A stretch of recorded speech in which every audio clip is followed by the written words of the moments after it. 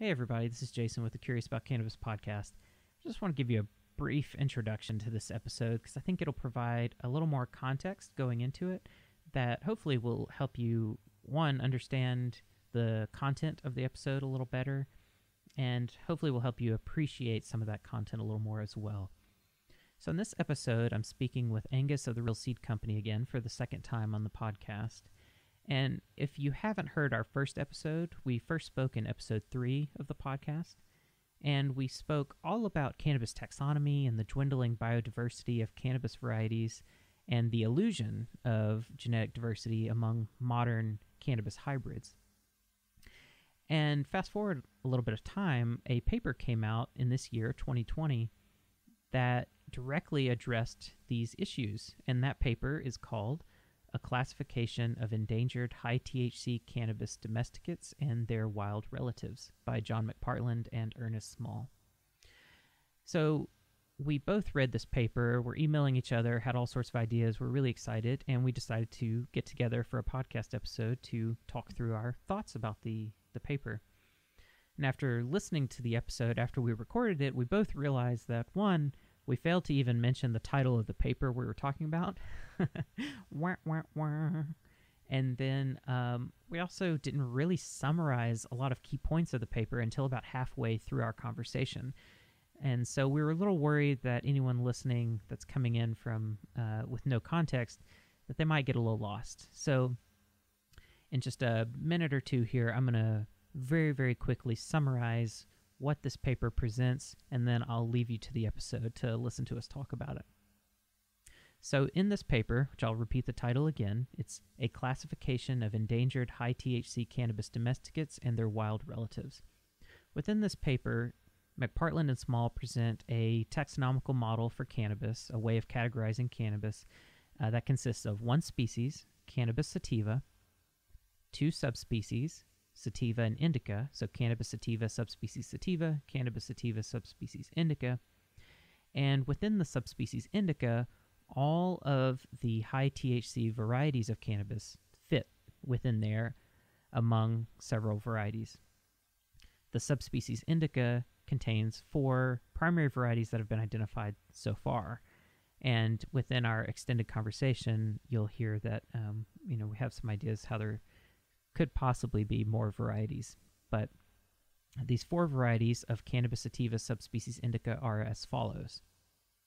Variety indica, which would be most similar to what we colloquially refer to as sativas. These would be true South Asian domesticates that have narrow leaflets with a leaflet length to width ratio of greater than 6, which means that the length is at least 6 times that of the width. And then we have variety Himalayensis, which would be kind of the wild type version of these indicas. Then we have variety Afghanica, which would be kind of true Central Asian domesticates and what we colloquially would kind of refer to as indicas. And these would be plants that have leaflet length to width ratios of less than 6, so these leaflets are wider and broader. And then we have variety Asperima, which is kind of the wild type version of these Afghanica plants. And basically this paper presents a botanical key for identifying these plants in the hope that by being able to organize these plants and identify them, we might be able to preserve the genetics and ultimately preserve some of this dwindling biodiversity. And really this paper is a call to action for people to really start wrapping their heads around how to talk and categorize these plants so that we can get to the project of saving this biodiversity. So in a nutshell, that's what's going on with this paper. We're not going to talk much about Cannabis sativa subspecies sativa, but if you really want to know the drill down on that, it's basically 2 varieties of subspecies sativa. There's sativa and spontanea. Spontanea would be what most people would refer to as ruderalis. I'm not going to get into the details of that. Read the paper, read the supplementary material that goes along with McPartland and Small's paper, and it'll expand more on that. But our focus is really on subspecies indica and these high THC landrace cannabis varieties. So that's pretty much it. And as far as how this relates to the cannabis you're going to get in a dispensary, as Angus will say in the episode, it means very little. All of the cannabis that's in the medical markets and adult use markets are all extreme hybrids, and this whole idea of differentiating indica, sativas, and everything, it doesn't even make sense in that context. So anyway, that's a summary of the context for this. Once again, the paper that we're talking about is A Classification of Endangered High-THC Cannabis Domesticates and Their Wild Relatives by John McPartland and Ernest. I recommend you look that paper up and read it before listening to this episode if possible. And also go back and listen to episode 3 of the Curious About Cannabis podcast, where you can hear the first conversation that Angus and I had about landrace cannabis varieties and biodiversity and all of that. And with that, I will leave you to the episode. So thanks so much for tuning in. And as always, stay curious.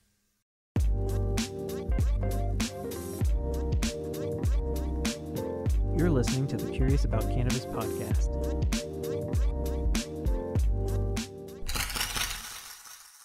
Hey everybody, this is Jason Wilson with the Curious About Cannabis podcast. Thanks so much for tuning in once again.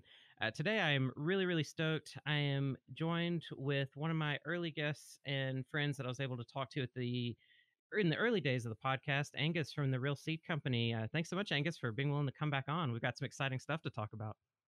Oh, it's great to be back. Yeah, it's a really exciting paper, this. So yeah, looking forward to it. Yeah, so what we're going to be talking about today relates to our first conversation that we had, which is all about, our first conversation went in a lot of directions, but talking about cannabis taxonomy. So there's a paper that came out just this year by John McPartland and Ernest, both of who we talked about in our first conversation.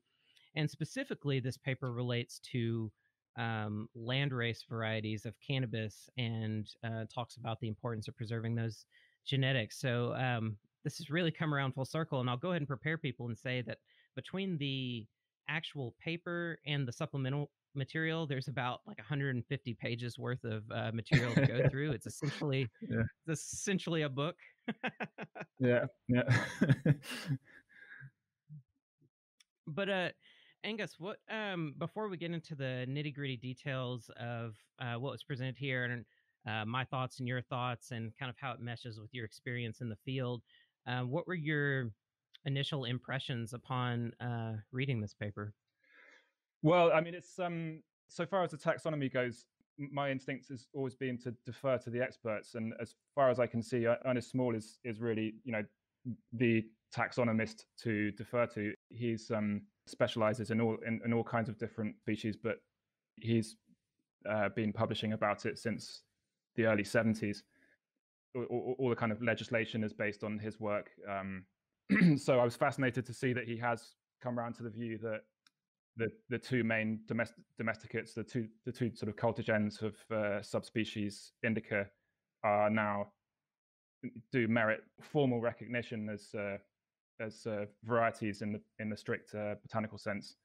And they've done, between them, McPartland and Small have done the work to sort of justify that. Clearly they've been looking at herbarium collections all around the world, it seems, and I think they say it's about 1,100 different accessions they've looked at, and yeah, clearly they're satisfied that this is justified, and also, this is more than just a sort of pedantic exercise. It's actually quite important to get people to start taking conservation of these plants seriously, because if you look on the GeneSys database, I think there are about 1,400 accessions of Cannabis sativa, the species, in gene banks around the world. But out of those, there's, I forget the exact number, but it's a piddling amount. I mean, there's 4 or something accessions of subspecies indica. I mean, it's ridiculous. 5. I'm sorry. So 5. Wow. 5. Yeah. So this is a really serious situation. I mean, this is an incredibly important plant, and I think they actually understate how critically endangered it is. I mean, mostly what they talk about are sort of anecdotal examples of people introducing hybrids or actually not hybrids. Most of the examples they give are from the 70s and 80s. So and mostly seem to involve people bringing. They talk about one guy, I forget his name, who says he brought some Mexican seeds to Afghanistan in the in the early 70s, and then they mentioned that, I think Cherniak or someone talks about bringing Afghan land races to Nepal in the 80s. But what they don't talk about is the whole seed industry, with the online seed industry. And if you were to look at the shipping lists of your average Dutch or British seed company, it would make for horrifying reading. I mean, the online sort of internet commerce has basically it's only just arriving in places like India and Southeast Asia. Mm-hmm. So I mean, Amazon's just opened up some huge business park sort of type of affair in Hyderabad in India, I think. So they're all geared up for online commerce coming to India. So in the next couple of years, God knows what's going to happen. I mean, it's certainly already started, people shipping hybrid seeds into India and places. But I mean, we're really looking at a race against time, and it's a serious situation. So this is part of getting people to take it seriously. I think it's quite an important part of it, to persuade people like the Millennium Seed Bank and so on who've got one accession of cannabis. I think it's really not good enough. Yeah, and I want to point out to folks that I really recommend they listen to our first conversation before listening to this one all the way through, because some of the points that you and I tried to make in that first conversation was not only the confusing history of cannabis taxonomy and everything, but the importance of preserving the genetic diversity that still exists among these true landrace strains before they're totally contaminated. And something that McPartland and Small point out in this paper is that there's a possibility that possibly, quite a lot, if not most, of genetics are contaminated at this point, that it's hard to differentiate. One thing that I thought was interesting was you mentioned in our first conversation how you could get a sense of the contamination that a landrace strain has experienced by looking at things like the morphology of the seeds and morphologies of other parts of the plant, the leaves and stuff like that. And I found it really, really encouraging that all of that was echoed in this paper that McPartland and Small both pointed out as part of their key for identifying these defined taxa that they've put out there, that the size of the seeds and the leafy tissues that are around the seeds and everything, that those are identifying characteristics to try to differentiate between those domesticated and those wild type varieties. So I thought that was really cool that you had already pointed that out, but now we've got it really defined as a true way of trying to differentiate these wild type versus domesticated cannabis gene pools. Yeah, I mean, I hope I did justice to Ernie Small's take on the whole thing in that previous one, but it's I suspect in some aspects I might have slightly misrepresented it, because it's probably worth backtracking a bit to give a picture of what he'd what his previous taxonomy was, because basically it's been vindicated on the sort of simple issue of cannabis just being one species. There's plenty of genetic research has been done that shows that it clearly is, and that it does seem to split very accurately into two subspecies. If you look at the paper McPartland and Guided, I think, where they compared the sort of degree of genetic divergence, they looked at these things called DNA barcode gaps, and it showed that very clearly that fiber types in hemp, or whatever you want to call it, but hemp, let's say, and then marijuana, as in subspecies indica, they clearly do split at the level of a subspecies, basically much like large leafleted tea and small leafleted tea.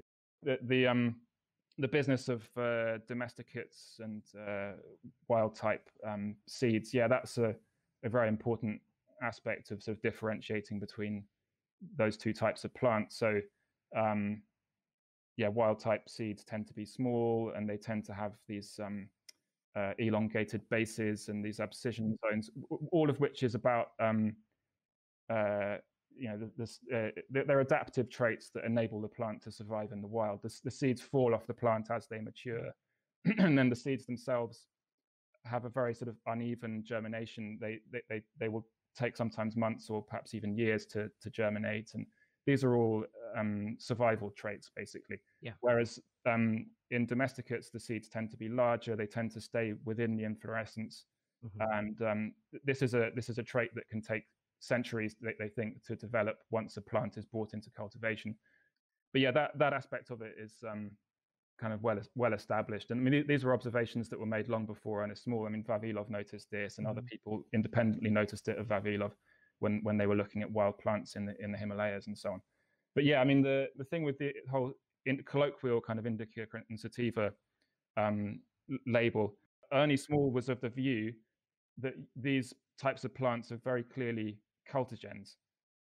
Hence, because they're the creation of mankind, then they don't merit formal recognition as in Latinized names. And that was, his kind of conservative take on it. And that's in line with all the sort of theories of taxonomy, which is a domesticate.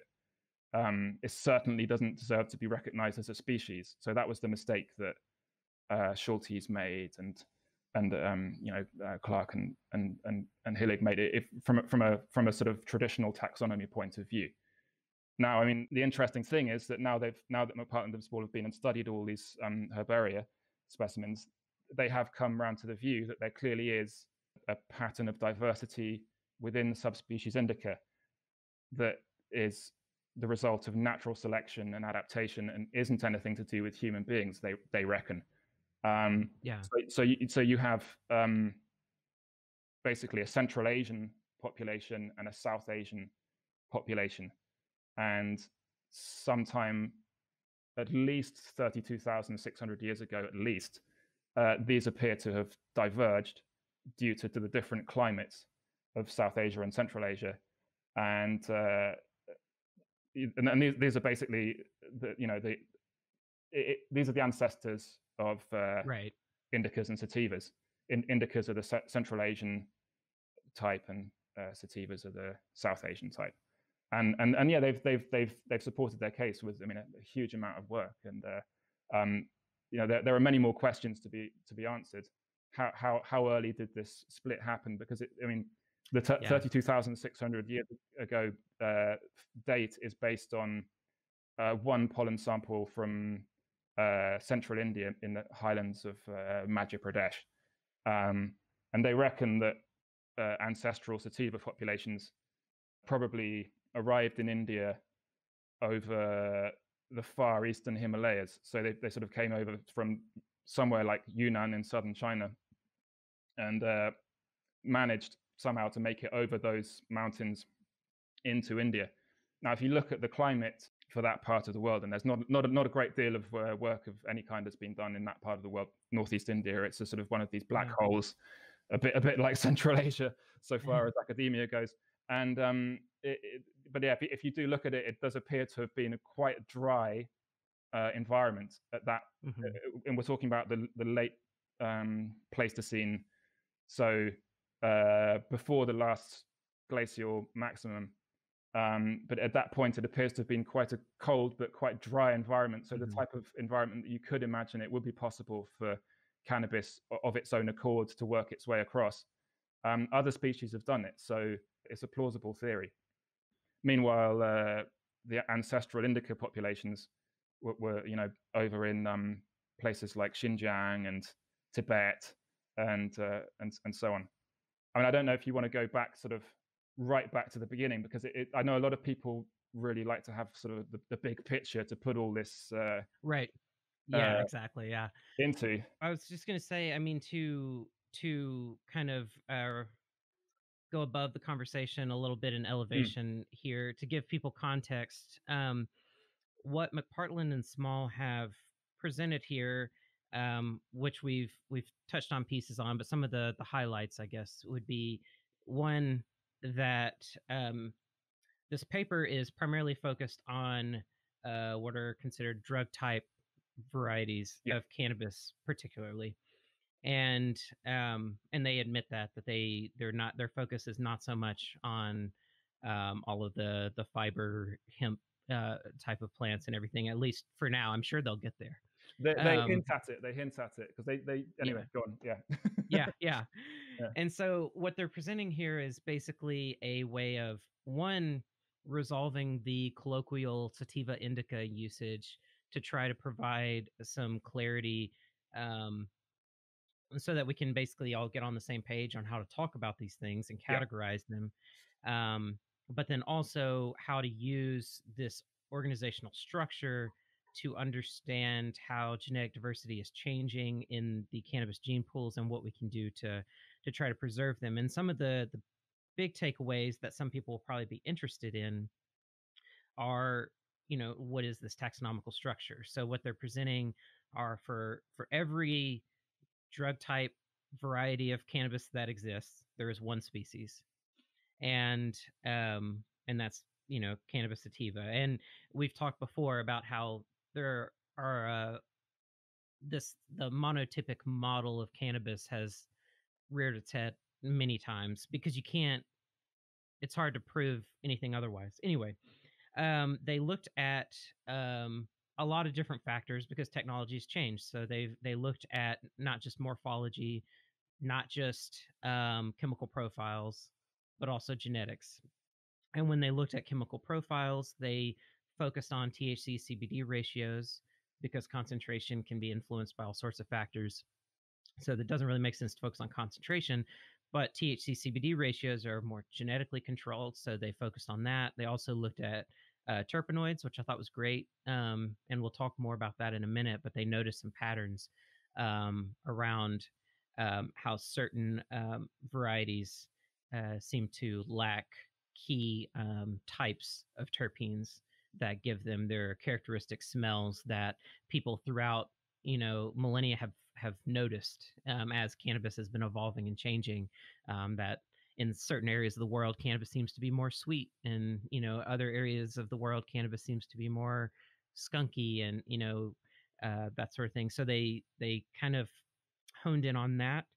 um, but I'll kind of pass it off to you if you want to kind of explain the new taxa, and particularly also I'm interested to hear how this has affected your work in collecting these landrace strains, because what I noticed was you immediately after this paper went out tried to provide clarity around your seed catalog to help people understand what your seeds would be classified as under the new model, to the best, of your ability, which I thought was a very, very cool thing to do. I didn't notice any other seed companies doing that.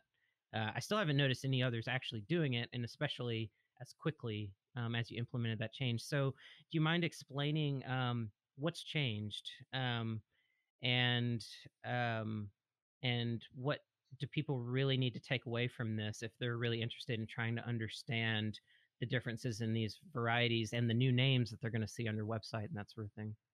Yeah. I mean, uh, I've tried in my sort of layman's way to apply their new formal taxa to what I've collected, and it's tricky because the areas I've been to and know well, such as Pakistan, for example, right at the intersection of where sativa and indica meet. So, I mean, just to give the actual names, Yeah. the wild type Central Asian populations, the wild type sort of putative ancestral populations, they're calling var asperima, and then the wild type South Asian populations they're calling var himalayensis, and the meeting point of those two is more or less somewhere around the Kunar River, which separates Afghanistan and Pakistan. Now, in my experience up in the mountains in northern Pakistan, most of what we've seen are the var himalayensis. That's not to say there aren't the asperima type there, as in with the obovate, oblanceolate, sorry, is the better term, oblanceolate leaves. So that those classic sort of indica shapes. I'm sure they are up in Chitral because I know other people have seen them up there. But what I experienced back in like 2007 when I was there in Pakistan, it made me very confused. because I'm not a botanist. So what I was looking at, I was thinking, this whole indica sativa thing, it doesn't make sense to me. But that's because I was in Pakistan, where these two types of plant meet. So I was seeing a lot of intermediate. I was seeing a lot of intermediate type domesticates, which didn't seem to fit neatly into the colloquial indica sativa thing. And of course, the reason for that is this is basically the zone of maximum diversity for subspecies indica, and a lot, after a couple of years, it dawned on me, much as Clark mentions in his work, that a lot of these domesticates are hybrids between land races. In fact, many land races, probably most land races, are hybrids between other land races. But what you have in somewhere like Chitral in Yarkun Valley, which is the upper reaches of the Kunar River, if you grow seeds from there, you'll see a whole spectrum within one land race, as it were. You'll see these big sativa type plants. You'll see these small indica type plants with the classic indica leaflets. And this is growing out one accession of seeds, you understand? So you go to a village like Patrangaz in Yarkun, which is the famous charas producing village in Yarkun. You take one batch of seeds from one farmer there, you grow them out, you'll see a whole range of variation. And that's because these appear to be hybrids between land races. And you'll also see very, very big 4-meter tall plants with indica type leaflets. And not being a botanist, I was baffled by this. Of course, if I was a botanist, I would have quite quickly realized that what I'm looking at is clearly a hybrid population. But this is nothing new. If you look at the lists of accessions on the supplementary material for this new study, you'll see that they were seeing these intermediate forms from accessions back in the 19th century, and even Vavilov was finding them. So he collected some plants in what's now called Nuristan, which is also just down. If you follow the Kunar River from its source in Yarkun down through Chitral into Afghanistan, you get to this place Nuristan, which was in Vavilov's time was called Kafiristan, and one of his accessions of I think it was a domesticate from Nuristan was is clearly an intermediate. Is clearly a hybrid between an indica domesticate and a sativa domesticate, as you'd expect, because this is the frontier between these two populations from Central Asia and South Asia. So now it all makes sense to me. But I sort of I was very puzzled by it, and also the other thing I'd screwed up was that I was relying far too heavily on Vavilov's accounts of his own material, and he's notoriously inconsistent, and he changes his mind about things, and he hedges on things, and he'll have one idea at one point and another idea at another point. But I had sort of assumed, because he said in his, I forget if it's the 1929 or I think it's the 1924 account. Well, anyway, in his earliest account of his expedition, he says, I hadn't seen these oblanceolate, as in indica, leaflets anywhere else in Afghanistan except for in the Kunar Valley, where nobody's growing cannabis. Now, he was wrong that, of course, people probably were growing cannabis around there, but he was also wrong in that his accessions from northern Afghanistan, when they were grown out by Sarah Briankova, they actually did show indica type leaflets. So when I looked at his own tables and stuff in his paper, he was saying, oh, the only plants he listed as having broad leaflets were the Chinese ones. Now he gives the length measurements for the Afghan land races, but he doesn't mention anything about the width of them, of the leaflets, and or the shape. Well, he does mention something about the shape. He claims that nothing else had these oblanceolate leaflets. Actually, when McPartland went and looked in the herbaria, he in the Vavilov herbarium, he found that lo and behold, they actually did have the classic indica leaflet shape. And just to say, when we're talking about the leaflet shapes, Small and McPartland have got a kind of formal system for establishing what an indica leaflet shape is, and it involves measuring the fan leaves, as they're called, sort of at the base of the inflorescence. You look at the central leaflet, and then you take a measurement of the widest point of that leaflet and how far that is along the leaflet. So they do a ratio, basically, 6:1 or something. Right. Anyway, anything involving numbers completely throws me. But they've got a formal basis for establishing what the ratio is.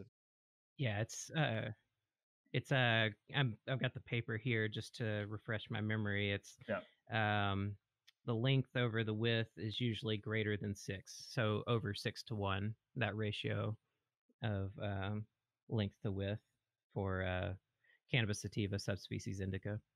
Yeah. Anyway, I mean, it's sort of.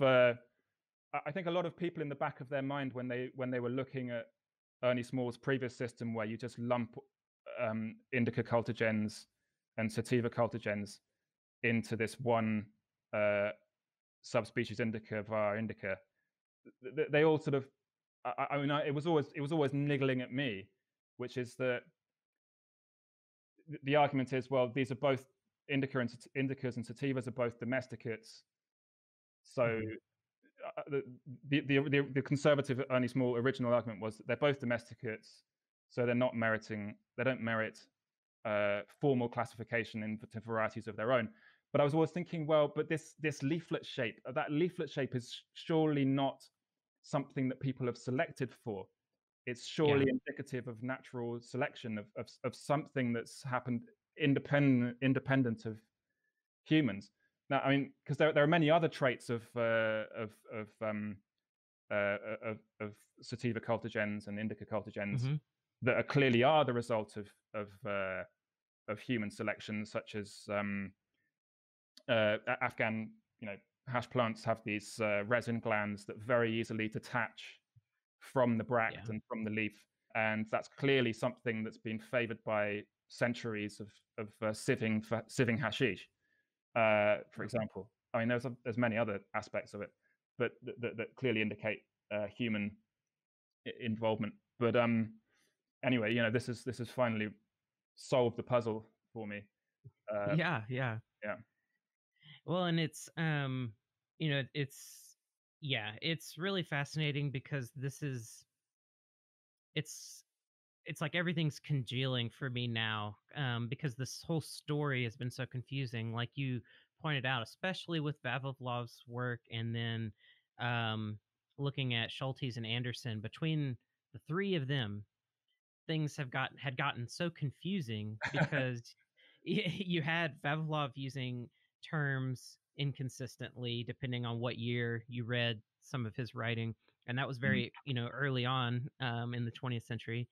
And then you get to the the 70s, and there's this focus on there's like this battle between taxonomists of those that want to focus on morphology and geographical origin sometimes, and those that are more interested in trying to look at differences in chemical profiles, and they weren't quite at the point that they could really look at genetics in a very sophisticated way yet. So there was this sort of battle between, do we value THC and CBD concentration as a taxonomical tool, or is that irrelevant? Should we just focus on morphology? And then you had issues related to the accessions themselves too.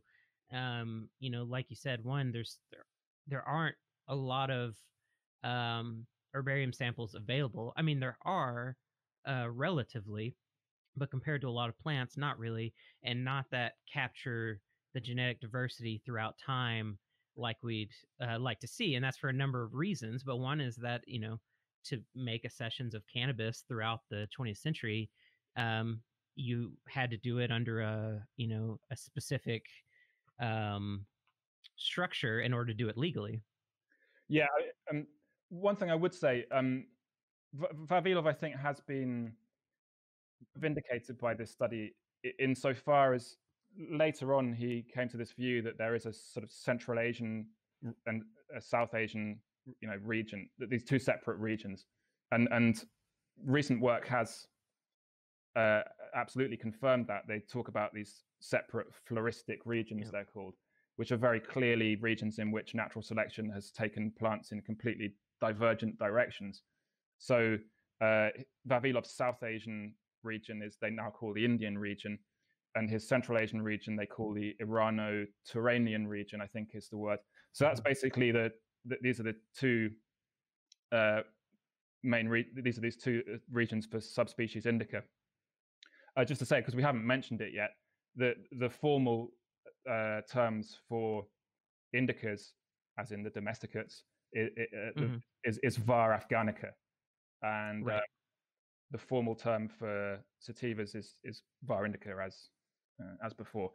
But yeah, they have sort of, I think, vindicated Vavilov in that sense. But yeah, I mean, his early work is particularly confusing, and in the supplementary material, they do quite a good job of showing just how bad an observer he was about some things, like his wild populations in Kunar, which were growing in amongst maize fields, as they point out, and as I've seen for myself in Chitral, growing cannabis in a maize field is a classic technique for just making sure no one sees it.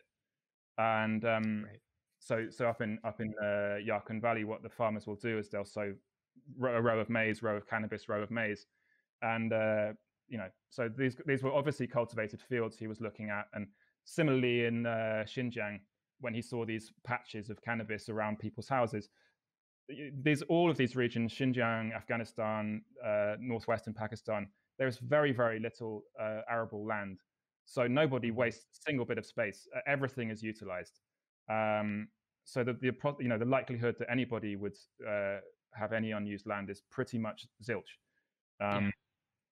And that in itself, this whole question of the types of cultivation you get in Central Asia, irrigated cultivation, that kind of thing, and the difficulty of finding good land, I'm sure that's a crucial consideration if you're looking at the sort of early pattern of how cannabis was domesticated in these regions. Yeah, and one thing that I really like about this paper that I really recommend people check out is there's actually a map of let's see if I can find it here, of the accessions that they looked at, and to show the geographic regions that are covered. And it's really cool because it shows what you were describing at the beginning of our conversation, of where these different varieties meet in the middle, and you see this mixing of diversity. And then right in northern Pakistan. Yeah, so I really recommend people check out that map. And I'll actually, one thing we talked about before the interview is trying to get some images to accompany this episode. And I think that's a really good idea. I want to do that, especially as long as we keep this episode less than 3 hours, that should be easy to do.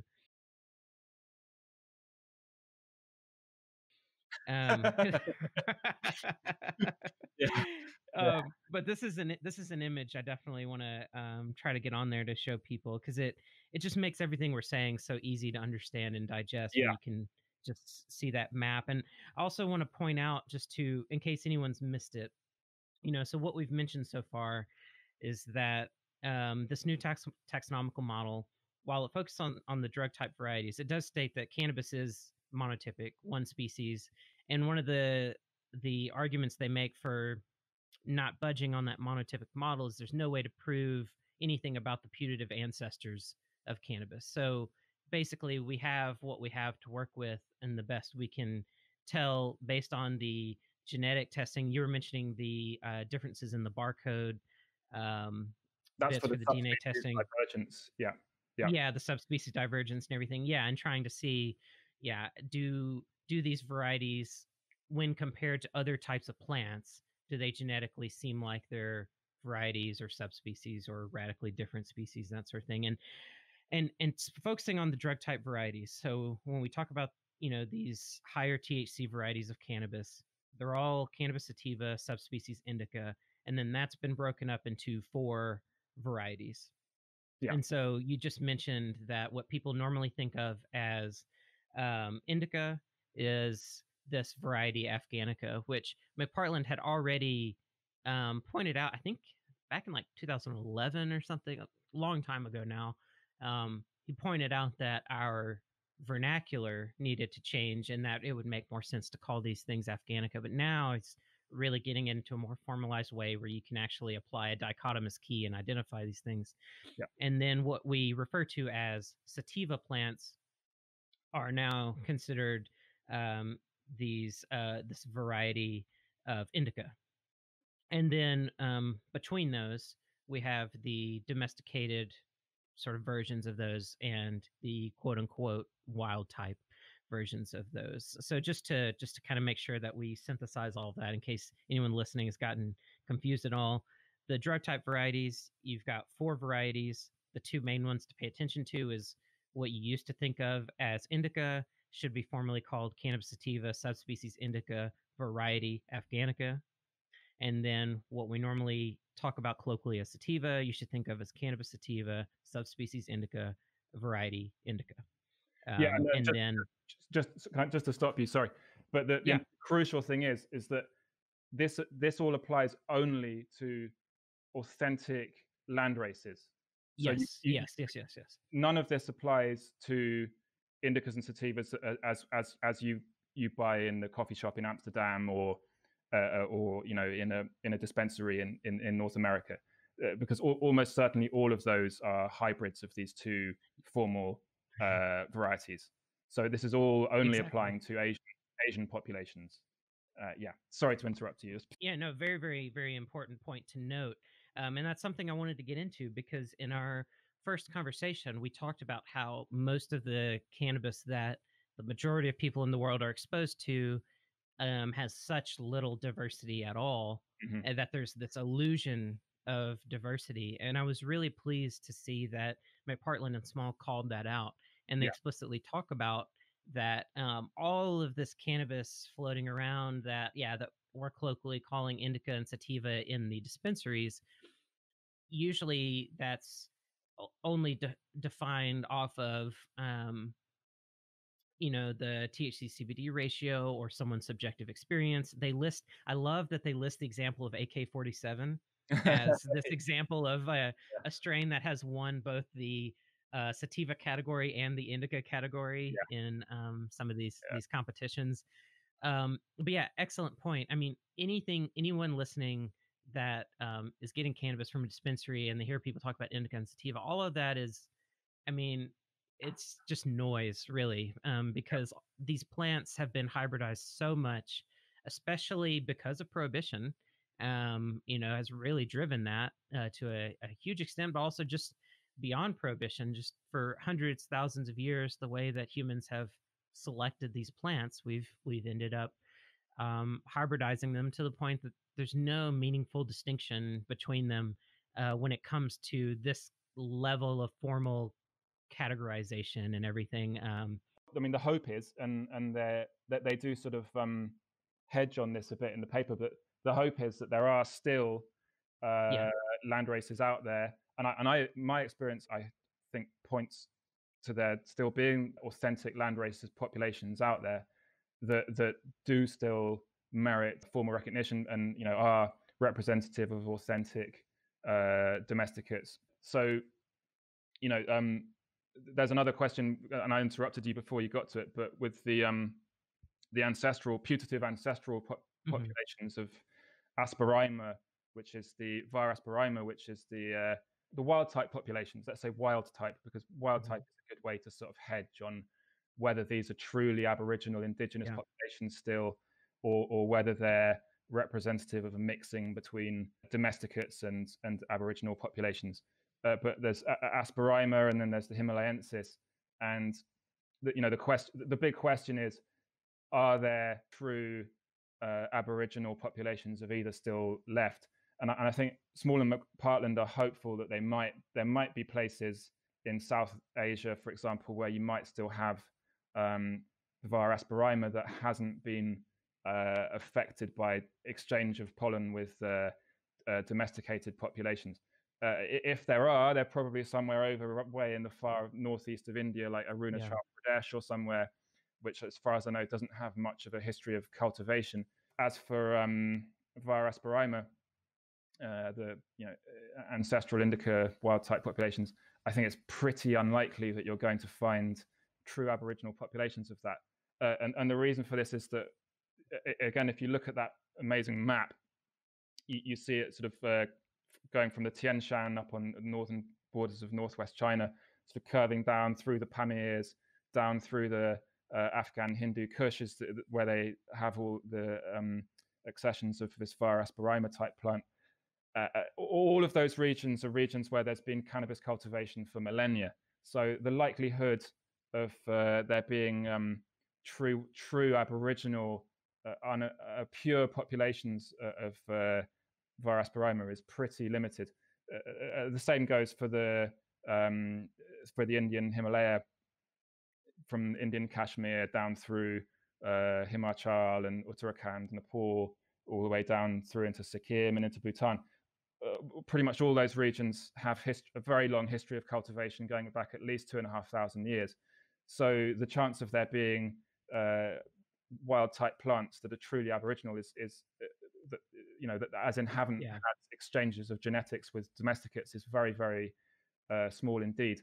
That sort of brings me to some questions I have about some of their paper, but maybe we can leave that till later. But just to say, I mean, I thought it might be worth kind of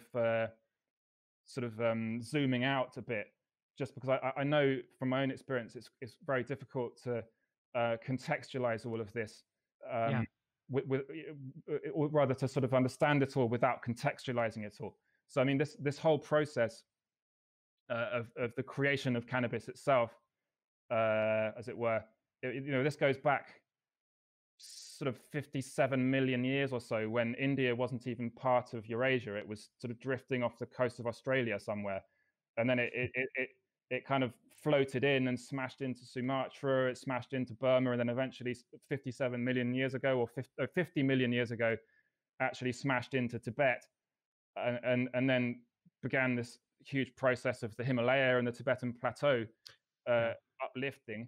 And then this caused this radical change in the climate of Eurasia, of Central Asia, and it resulted in the kind of creation of a steppe climate on the other side of the Himalaya, in places like Qinghai, which is northeastern Tibet, and Xinjiang.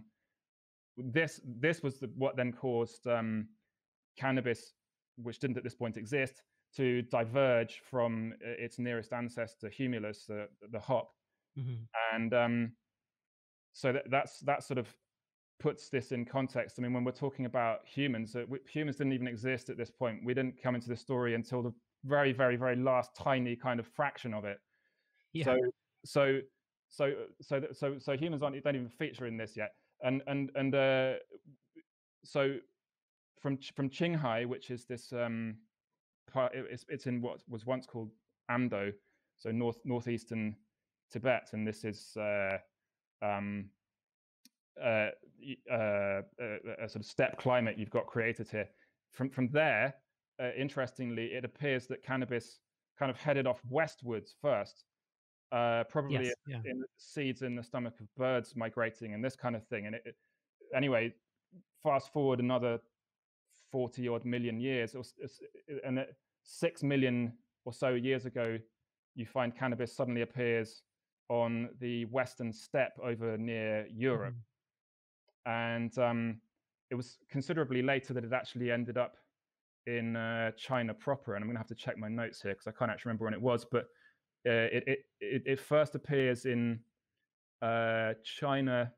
Oh, by the way, I just to clarify, it was 27.8 million years ago that cannabis diverged from the hop. Yeah. Okay. And 6.3 million years ago, it's made it across to Europe, as in Europe in the sense of the Western steppe. So it's about kind of Ukraine, Russia type sort of area, southern Ukraine and southern Russia kind of area. And then 2.6 million years ago is when you first find it in China proper, in Ningxia.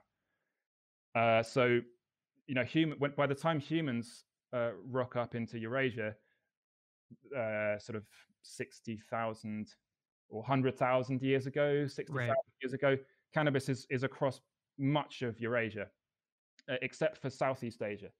But this again all fits into Vavilov's picture, which is that cannabis was probably domesticated at several different sites, because it certainly was available to be domesticated at several different sites across Eurasia. But yeah, so that, I hope, is some sort of context. But again, when we're talking about actual domestication, that's even later still. This is we're into the Holocene now, kind of a 10,000 years ago, when it could even possibly have happened. But there's no evidence for it really happening until, I mean, you get to some finds from Japan about, and if I can just switch to BCE now, because I find it really hard to think in terms of 1,000 years ago once we get into this kind of thing. So, so the beginning of sort of domestication of food crops and stuff, we're talking kind of 10,000 BC in the Levant and stuff, and similarly over in China. But you don't see any, I mean, cannabis doesn't really get, we don't see any indication yet. There's no evidence yet of it being domesticated properly until sort of, let me check, but I think it's like over in the sort of towards Europe, we're talking about kind of 3,000 BCE ish, that kind of point. There's some domesticated pollen, probably associated with the Yamnaya culture. And then, I know there are records that go back to like 2,700 BC. I know is one number. Where they and I think it's been pushed. I'm sure it goes further back than that, but as far as what we have actual, pretty good evidence for, we know we can go as far back as 3,000 BC. Yeah, it's yeah, you're right. It's there's the finds in Yangshao in China, which are sort of or the Yangshao culture, sorry, in China, which they've got definitely clearly domesticated seeds. But I mean, even this is kind of tricky because, there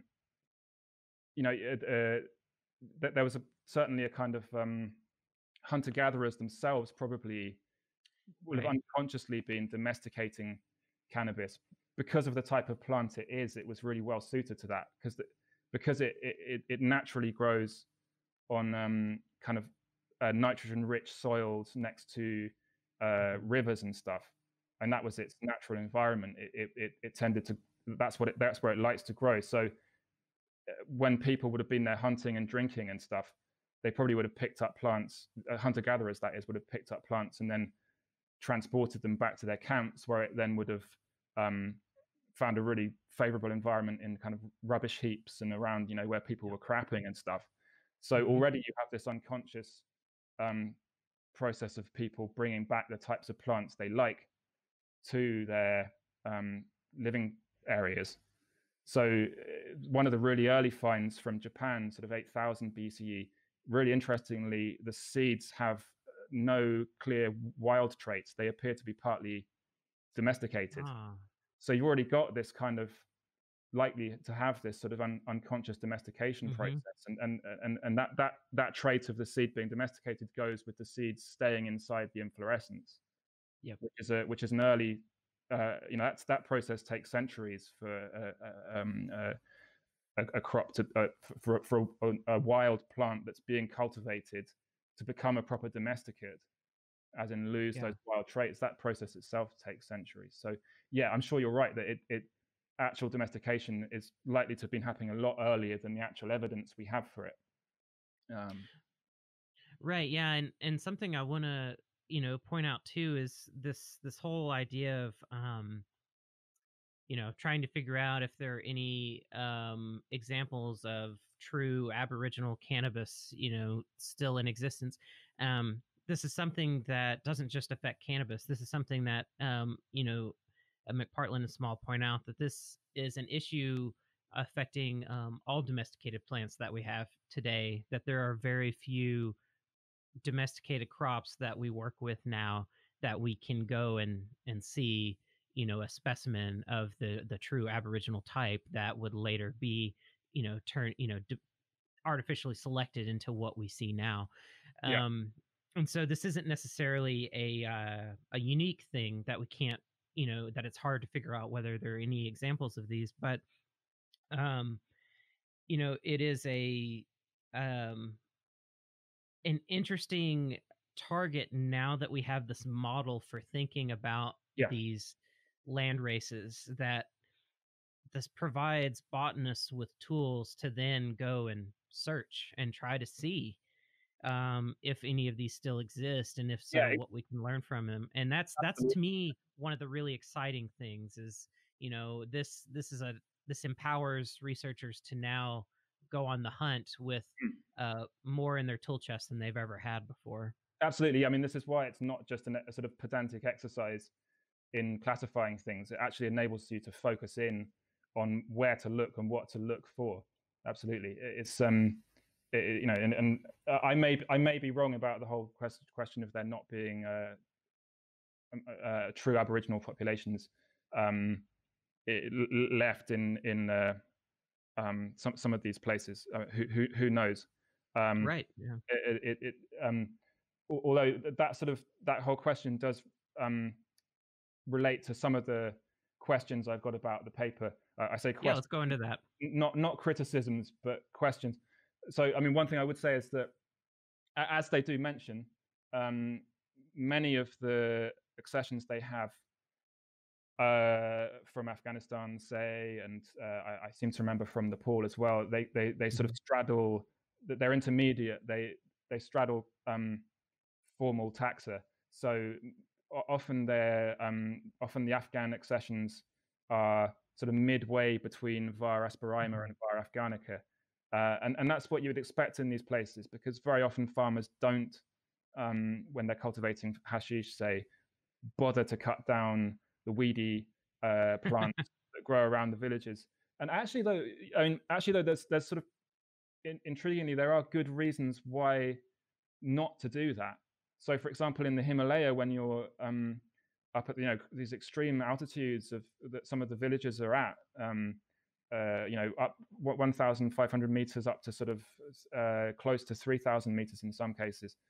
Normally, those are temporary villages. When you get up that high, sort of 2,500 meters, they tend to be seasonal, but they will grow a crop up there and then cut it at the end of the season, and then as winter approaches.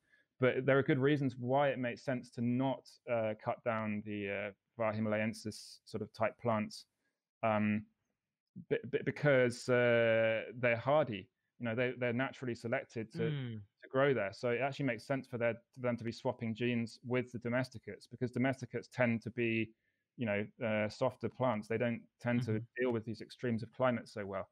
So there's actually a kind of logic to it, whether it's conscious or not, to not cutting down the wild relatives of domesticated crops. But this brings us to the other question I've got, which is about their Var himalayensis taxon. I personally have a sneaking suspicion that Himalayan domesticates may possibly merit formal recognition as another variety, and they don't have I sort of, in the supplementary material, they don't have I don't think a very good hold on what the typical Himalayan domesticate is like. Sorry, just to clarify, they would categorize the Himalayan domesticates as Var indica, and the wild Himalayan plants as Var himalayensis. Now, right. I personally, in my experience in Nepal and in the Indian Himalayas, most of what you see in terms of the domesticates there are triple use plants. So they're domesticated for use as fiber and for edible seeds, large edible seeds, and they're also obviously used for production of charas. And they don't. That's interesting. Yeah, I mean, and this is. I mean, I know that supplementary material is there to help people. So this isn't their actual kind of. It's criticizing it is not sort of it's not whatever basically. But they slightly misrepresent the material from the Indian Hemp Drugs Commission, for example, about Kulu Valley, which is Kulu and Parvati region is very, very well known now amongst aficionados for its charas.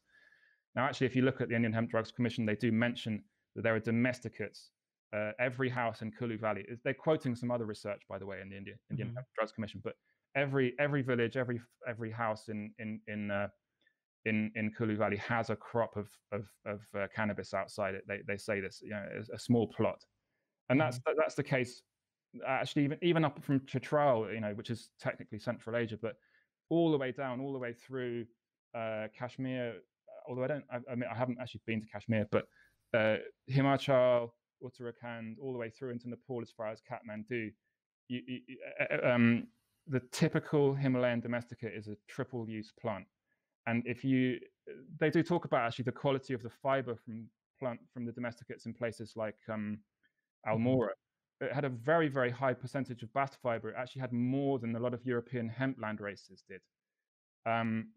Now, you could say perhaps that's because it was a hybrid of European hemp.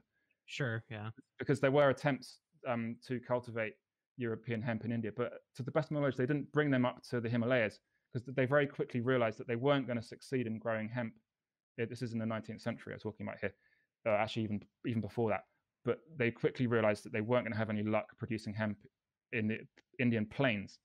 So people like the East India Company, the British, who were really struggling to find enough hemp at this particular point for fiber for the Royal Navy and stuff, they quickly realized that if they were going to use India as a source of hemp, they may as well just use the hemp that was from the Himalayan land races up in the mountains. But anyway, I've digressed. But I think I'm not a taxonomist, but I would guess you could find a set of characteristics that's consistent enough to justify classifying Himalayan domesticates as another variety. And one of the characteristics they mentioned for Himalayensis, the wild type plants of South Asia, is that they seem to have hollow stems and quite a high percentage of bast fiber. Now, this I think is a problem, because basically you've got this philosophical issue here of kind of circularity.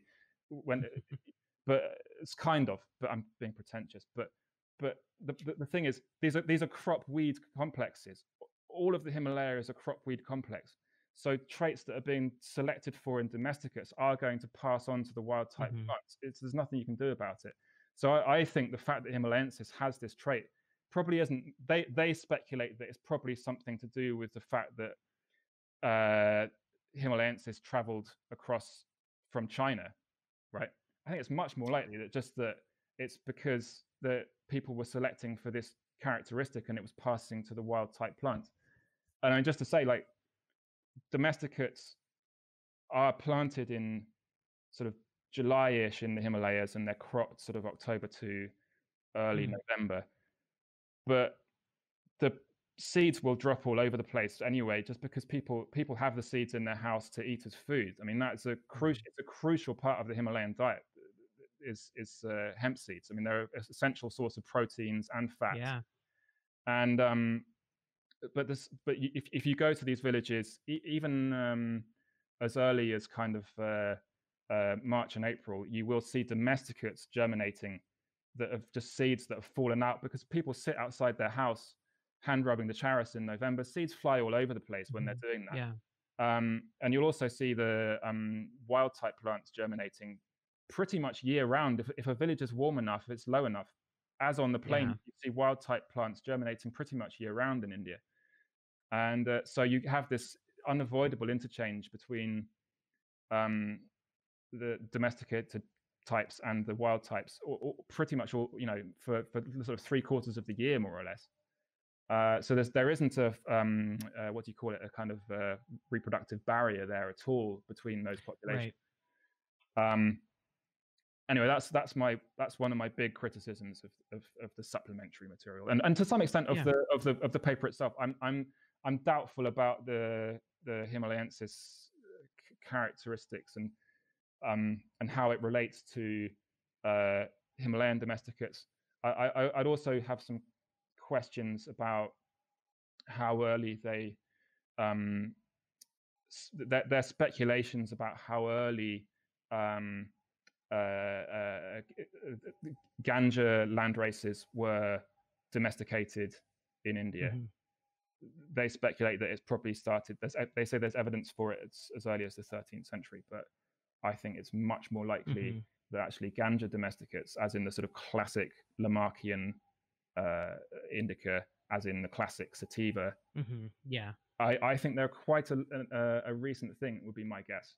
Talking kind of 1600s. Anyway, no. I can rant about this. Yeah. but it's super fascinating. I mean, the Himalaya thing, you know, this is one reason why I like talking to you, because of your firsthand experience with these plants in these regions, and trying to make sense of all of this taxonomy stuff compared to what you actually work with in the field. And that's really fascinating. That may be hidden within cannabis sativa subspecies indica, variety indica. Maybe there's actually two varieties there. That's what I'm putting my money on. I'm laying down a marker here. Yep. Well, go ahead and lay it down. Anyone tries to steal my ideas. Well, I'm trying really hard to see if I can interview John McPartland. I've got some friends that are friends with him that are trying to make that happen. So fingers crossed, because I'd love to be able to talk to him directly and, you know, posit some of these questions just to see what his feedback would be, given you know, all of these sessions that they've looked at and everything. And I'm sure he'd be willing to admit certain levels of ignorance too, just in that, like, some of these things are really hard to know unless you're going to these places and spending time and really, you know, you learn different things doing that than you do relying on all of the work that's been done already with all of the herbarium sessions and everything. You've reminded me, because there's a bit I love in the supplementary material, because McPartland, I think, was in Nepal in the late 80s, and he talks about smoking some jungly, as in some Himalayensis plants. I think the technical term uses is bioassay or something. Anyway, they basically they smoked some wild weed and got really stoned. But I love how they describe it in the paper. But a bioassay, yeah, something like that. But again, to my mind, this points to the wild type Himalayensis. Jungly is what they call it in the Himalaya. Jungly, as in like wild, as in jungle. Yeah. This is, I think, just going to be the influence of nearby domesticates affecting the ruderal plants. You know, that's why it's got high THC. I know a Swiss guy who lives up in the Himalaya most of the time, and he went all around the place trying to find like really sort of wild plots of cannabis that were nowhere, as far away as possible from any kind of influence from, you know, he wanted to find proper jungly, basically, as in like proper natural weed. And so he went around and he'd learned how to hand rub, which is a technique that takes some mastering. It's not as easy as you think.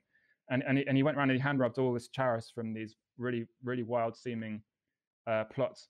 And stuff that's far away from any cultivation, it doesn't have it's all very generic. It's sort of as the plant, and it takes about, I mean, it takes about 50 generations for a domesticate to become sort of, to really get the wild type traits. But anyway, you know, I maybe these were Aboriginal plots. I very much doubt it. But anyway, these were very, very wild, sort of jungly plots. And the point he said to me was that it's all pretty much the same. You know, the charas you get from it's very samey. It doesn't matter where it is, if it's in Garhwal or if it's in Kumaon.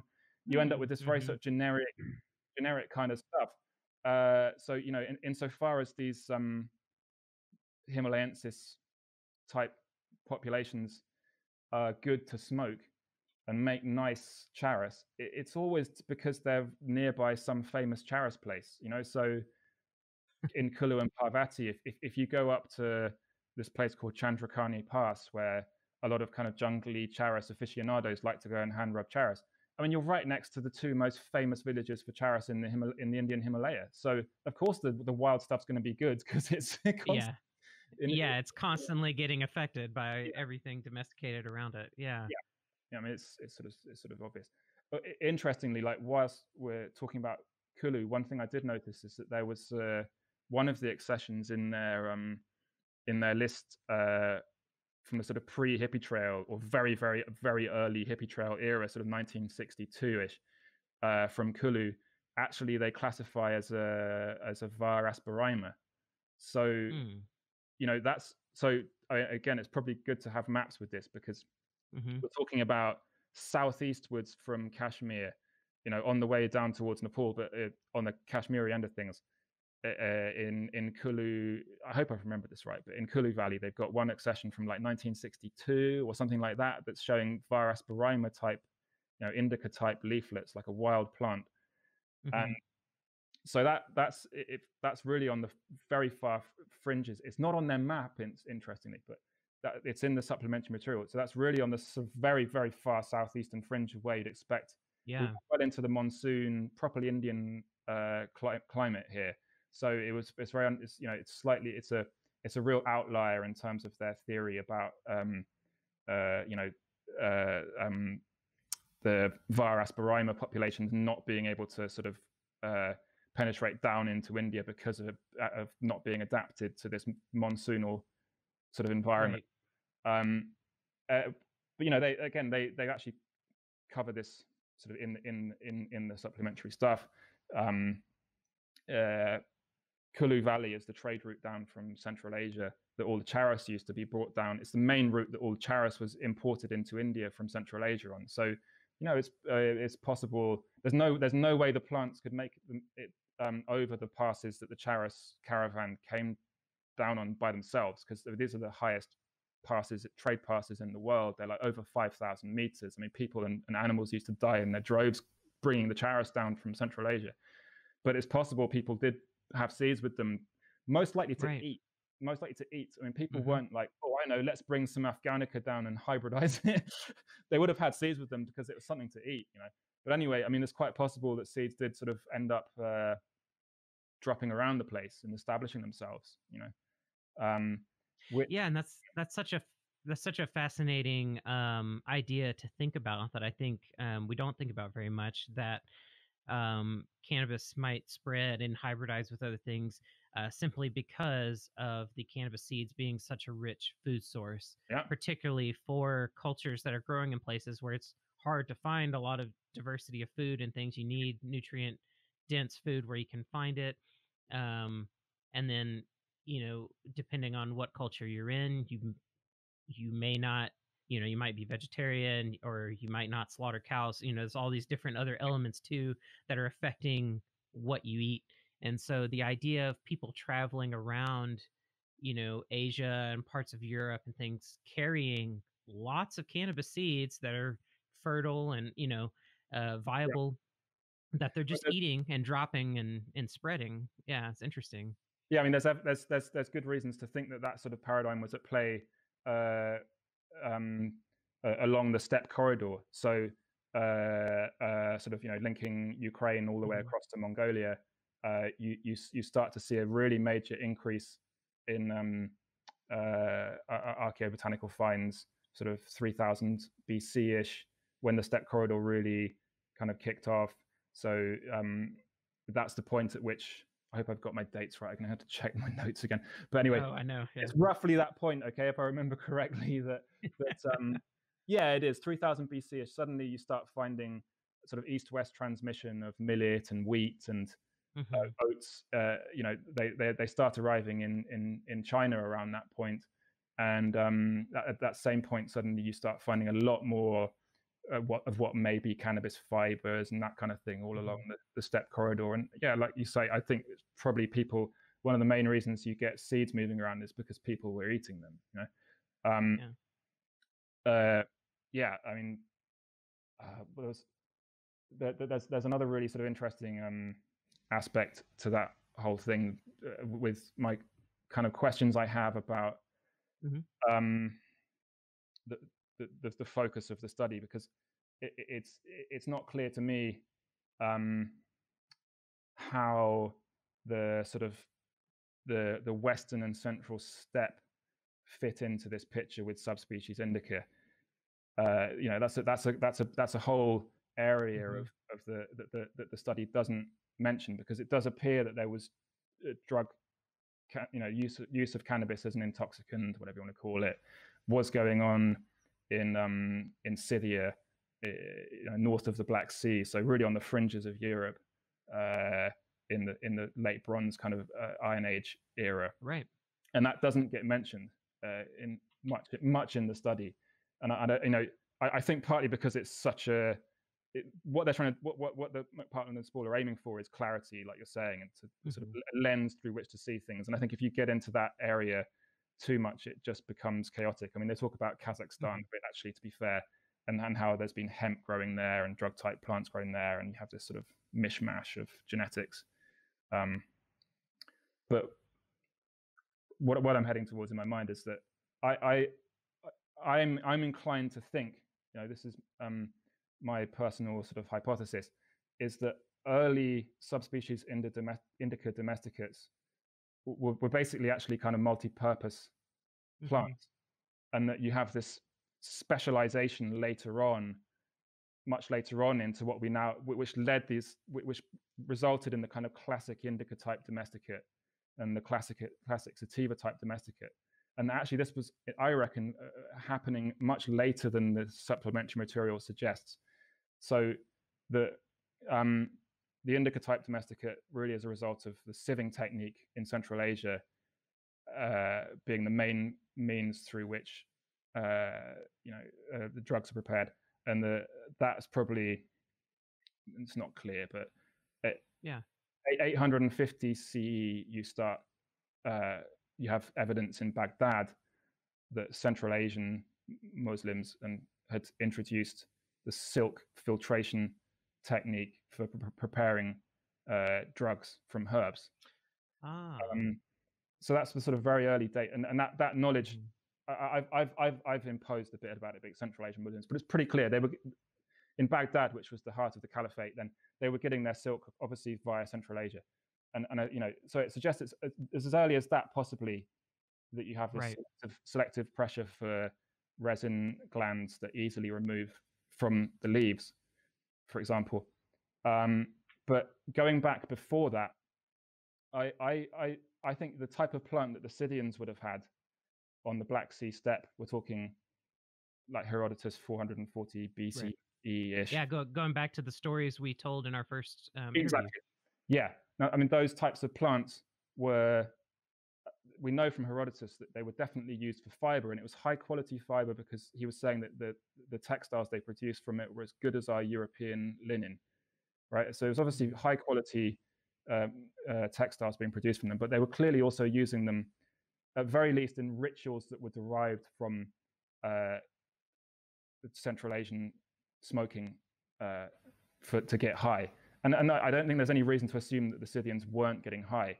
I think it's pretty clear that these were high enough in THC, as a lot of Hungarian sativa hemp land races are also. They're high enough in THC to get stoned off them, just about. Yeah. But so and it seems highly likely that they would have also been eating the seeds.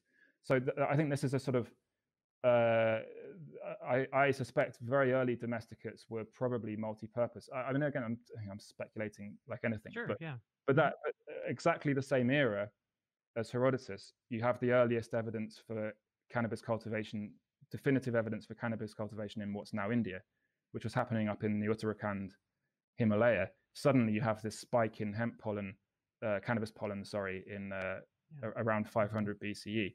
And I strongly suspect that's connected to the Scythians again. I mean, there's a whole story behind it, but basically the Persian Empire had sort of expanded into Central Asia and subdued the Scythians up in the north, and then brought them in their army down into conquering India. I see, yeah. So the Persians wanted to get into India for its wealth. The same story that happens to India time and again. Right, yeah. Mentioning no names, but yeah, I mean, it's so they were there basically to extract wealth out of India, and they used the Scythians in their army, and suddenly you have this huge spike in cannabis pollen up in the Indian Himalaya, and I suspect that's probably because there was a sudden a new economy basically, and they brought it with them, and army of occupation needed fiber, but the question is, we'll never know, I don't think, but was it the Scythians who actually were involved in cultivating it? It's quite possible it was. It's quite possible that some Central Asian nomad groups didn't want to be part of this new empire, and they thought, well, sod that, we're going to go up into the mountains and do our own thing. But Himalayan domesticates, are, as I've sort of said, they're multi-purpose plants. So it may be what you have in the Himalayas now is representative of the kind of oldest form of Central Asian cannabis use. Yeah, it's highly but that's the fun stuff, though. It's like, we know what we know now, and you take these pieces and try to piece together this narrative that, like you said, we may never know. But I think that's a very good, educated guess about, what very well could have happened. I think it's almost no question that dynamic happened to some degree. And so it's like, how significant, of a degree was it, and what effects did that have on, how cannabis, changed in that area over time.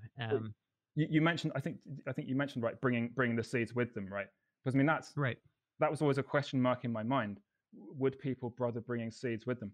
And all the evidence is from the sort of very early movement of 100 sort of movement of domesticated crops out of the Fertile Crescent into Central Asia, and out of the Fertile Crescent across the ocean, up across the Mediterranean, up into Europe. All the evidence is that people bought the crops with them, and they bought the animals with them. So that's, at least very early on, that was the established paradigm, is that people do move the seeds around. So obviously, I suppose, but I mean, it's just it was always a question mark in my mind: would people bother bringing cannabis seeds with them? And the sort of, as the precedent is that they do.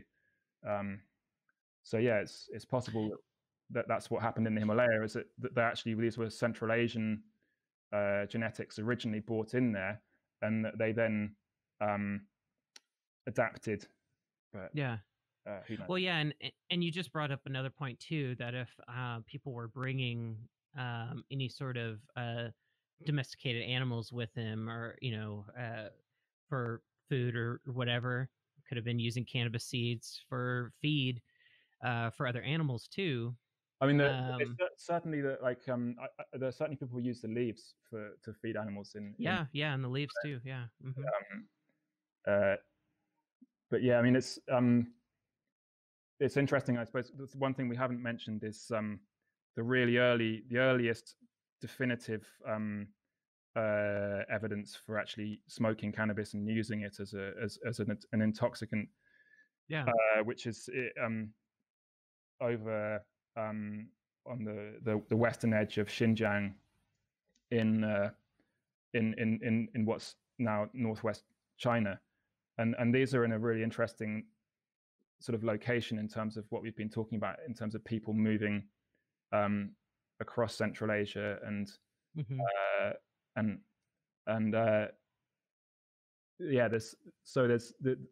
I think the most fascinating one is the very, very new one from this 2019 study by this guy Run and a bunch of other people, and it's in a place called Tashkurgan, which is this it's right on the sort of at the foot of these passes that connect Xinjiang through into the Hindu Kush. So we already talked about Chitral and the upper Kunar River. So this place where they found these, we talked about it before, these braziers with a lot of CBN, degraded THC residue all over them, that were being smoked in these funeral rituals. Again, that sort of links to what the Scythians, we know the Scythians were doing on the Pontic steppe. So this place, I just realized it when I was sort of preparing for this, that this place Tashkurgan, where they found these things, it's like it's this sort of prime location for kind of hybridization of genetics and stuff, because you've got this trade route going through into the Hindu Kush, and it's also possible from there to go across Kashmir and down into India, but it would have been an incredibly dangerous route to go. But the route through over Borrowgil Pass and then down into Yarkon Valley and Chitral, and then there's another route that they could take which goes through over the Pamirs and then in towards Balkh and all these definitely very ancient centers of cannabis cultivation. So Tashkogan's right there, sort of on this linkage point. So you have this, you may well have this sort of hybridization going on there if people are carrying seeds backwards and forwards with them. And yeah, this is like also Iranian, ethnically Iranian area. Even now, the Tajiks who are there are sort of essentially, they speak dialects of Iranian languages, Farsi and stuff, and that would have been the case. Pretty damn sure would have been the case way back, right back to 500 BCE. It didn't really start to change until the Chinese, early Chinese, the Han Dynasty got interested in opening up the Central Asia and the steppe to trade and stuff. And the same with the slightly earlier find from northern Xinjiang. This is again highly speculative, but those people certainly weren't Han Chinese. They were definitely Europoid. They may well have been from one of these groups like the Tocharians or the Sogdians or something, but they were all smoking cannabis. Clearly, it was the subspecies indica that they were using. And when you keep going east from there towards China, it seems pretty early on the Chinese turned against cannabis intoxication as being not a Chinese thing to do. So you have this divergence between the Chinese subspecies sativa hemp land races and the drug land races of the Central Asian region. Yeah, because my understanding as far as how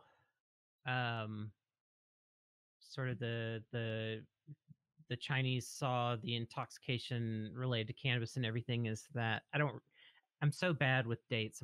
I would never be a good historian, but I remember there was a shift where they really only talked about the seeds and using the seeds for therapeutic purposes, seed extracts, and that sort of thing. And they did make different types of preparations, but a lot of the references you see to cannabis in Chinese literature is usually about the seeds more than anything else, more than about resin or other uses of the plant. I mean, what you have is so we're talking like actually just sort of around the point of those finds that we've been talking about, those the Turpan ones and the Tashkogan ones, as in the earliest sort of definitive evidence of people smoking to get stoned. Around that same time, you have a very early Chinese dynasty called the Zhou dynasty. It's spelled Zhou, but the Zhou dynasty. And in the Eastern Zhou, this is actually an early reference to the intoxicating properties of cannabis. That you have these jade tablets on which you have the name for cannabis, which is ma in Chinese. You have that written, and this actually the connotations of that are actually of numbness and sort of stupefaction, and that's and the negative spin on that is that I've given that in the translations is intentional. It's not a positive term, positive connotation. It's quite a negative connotation. So that's an early reference to the probably one of the earliest references to the fact that this plant can get you stoned. But it's still around that point in early Chinese literature. I mean, people like to talk about how it goes back to 2700 BCE and stuff, and that's not correct. In China, there's not sort of writing about the writing you have about the effects of cannabis is much later. It's sort of during the Han Dynasty and subsequent to the Han Dynasty, but the information itself clearly reflects knowledge that is very, very old. So the Chinese knew about pistillate and staminate plants and stuff like that, and it was probably knowledge that goes back to the sort of late Neolithic and stuff. But in terms of what you were saying, that you come to this point when sort of in the Han Dynasty, which is this crucial point in the history of China, where you can really start to talk about China in the sense that we now understand it. And you do have in the writing about cannabis, you have this kind of odd silence about certain aspects of it, which if you look into some of the sort of commentaries and stuff on medicinal texts, you see, well, there was this very negative association with getting stoned because it was associated with kind of witchcraft and sorcery and shamanism and Central Asian things that the Chinese were increasingly keen to sort of distance themselves from as they became more and more Confucian. They started to regard these steppe cultures, which incidentally they'd got loads and loads of things from the steppe cultures, and the early Zhou dynasty was very connected to that type of stuff. But as they started to build the Great Wall and all these classic sort of aspects of what we think of as China proper, they were more and more distancing themselves from steppe cultures, and they were having these terrible problems with groups like the Xiongnu, who were probably the Huns, basically, the same people who trashed the Romans and stuff subsequently. They were having terrible problems with these types of nomad groups on their borders. Meanwhile, they were also very keen to find out what was going on. They being the Han Dynasty, were very keen to find out what was going on in Central Asia. They were keen to trade with Central Asia. So they sent these guys like Zhang Qian and stuff out into places like what are now Tajikistan, to find out what was going on, possibly to make some alliances with other nomad groups to kick the Xiongnu out and that kind of stuff. But from that point onwards, you have them talking about two types of ma, two types of fiber plant. So they have hanma, which is the Chinese fiber plant, which is hemp. And then you have huma, which it can mean a multitude of different Central Asian fiber type and seed type plants. It can mean sesame, for example. But it was also applied to cannabis. But huma meant like Scythian hemp, essentially Scythian cannabis, basically. Barbarian cannabis. I mean, hu is a very negative term in its original connotations. It means sort of uncivilized, that type of thing. If you use it to refer to a person in modern Chinese, you're basically saying they're an arse, basically. But it's a very rude term in many of its connotations. So basically, it means barbarian, or it can mean foreign. It can refer to any of. It can refer to like the language of the Hu could mean the Sogdians, the Scythians, the Xiongnu, the Tocharians, all these different groups. But essentially, they're distancing themselves from this type of cannabis that gets you stoned because it's associated with shamanism and non-Han behavior. So you've more or less got the Great Wall, and then on one side of it, the Chinese type of cannabis is in the Han Dynasty when we're talking about, so sort of 250 BCE-ish. It's being used to produce all the paper, and that paper is what's creating this huge bureaucratic, highly ultra civilized culture. It's what they're writing on, and they're using it for seeds. And there is some medicinal use of it, but the type of cannabis they've got is clearly not that. It suggests anyway that it's not got that much intoxicant potential. So that if it's used in anesthesia, it's used in mixtures with other kinds of plants. And then on the other side of the Great Wall, you've got the steppe, and you've got the Central Asia, and you've got this huma, like as in subspecies indica, basically. Right. I know they would make a like there was some sort of anesthetic wine they would make out of cannabis. It's another one of those things of like, well, also alcohol helps with that too. So they're having to mix it in with other things because of itself, it's not, doesn't do the job. And I can't help but notice the obvious similarities between how China at that time as a culture handled the plant and how the United States in more recent history has handled it in terms of trying to distance away from the intoxicating varieties, but we're still willing to play with the fiber type hemp, creating a separate word for these intoxicating varieties that have a negative connotation towards them to kind of encourage the society to, stay away from that. And um, Othering is what the sort of fashionable sort of social sciences word for it. They're basically using it to other people, and yeah, it's exactly what Herodotus was doing. Although, albeit he didn't mean it, he didn't. When he described the Scythians running around, screaming and shouting after getting stoned, he was actually interested in what they were doing. He didn't have any contempt for them at all. He was fascinated by it, but it was a sort of process of othering them. Basically, these are, as he saw it, they were Asians. The Scythians were Asians, not Greeks, not real Europeans. So yeah, mm-hmm. it totally mirrors it. Yeah, the modern thing, and it's also to do with being the right kind of in the Chinese context. It's about being the right kind of citizen.